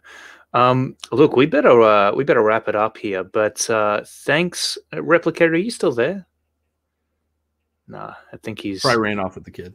He's already ran off. Sorry, I'm here and not here. There's the kids running around. So no, thanks, that's all right. John, for coming on. Appreciate it. I'm gonna have to head off. See you guys. No worries. Yeah, Clayton, thanks for having me on. Appreciate it, man. And guys, don't let this discredit me, but thank you very much for having me. And Flat Earth is real. Absolutely. Guys, go jump onto the email list for Graveyard Shift Volume 3. It is in the link within the description below this video. Be sure to click it, sign up. You got nothing to lose, and this is going to be one heck of a book. So again, John, thanks so much for coming on, man, and sharing a little bit about your background and experience as a comic book artist in the industry, and of course talking about Graveyard Shift, showing us a few previews, and then sharing your actual drawing techniques and doing a bit of a demo with us. We're very lucky to have had you. Real quick, Clayton, you and your brother, do you guys have 2 different books coming out? Yeah, so here's how it's working. We've got Kozor issue 1 coming up real quick, within a matter of months. And that one is a finished comic book by Corey. And what we're doing within the next 3 months is he's adding additional story pages to it. I'm helping him touch up the art, doing the editing, and doing a cover for it. And then we're going to go ahead and launch it. At the same time, I'm doing a comic book myself, although I'm in the very early stages of that. So we're talking pre-production art, character concepts. It'll probably be a year before I launch a campaign for that. Okay. Because I want to have most of it done. What's the one Corey's launching? It's Kozor issue 1. We've been putting out a few things about it. Yeah, it's a fun comic book, man. It might even be up your alley. There's a lot of horror and medieval themes to it, so we'll have to show you sometime. Sorry? Oh, I said, yeah, looking forward to it. Yeah, it'll be cool. But yeah, man, it's we're really excited about it, and obviously very nervous. So your pointers today, your advice is certainly something that I was taking notes on. Appreciate it. Just my opinions, guys. You know, everyone do what best works for you guys. Find happiness, whatever you do. Absolutely, man. All right, then. Well, I'll let you go. Thanks again, John, and hope to chat with you next time. All right. Have a great one, guys. Bye. Bye. Catch you later, everyone.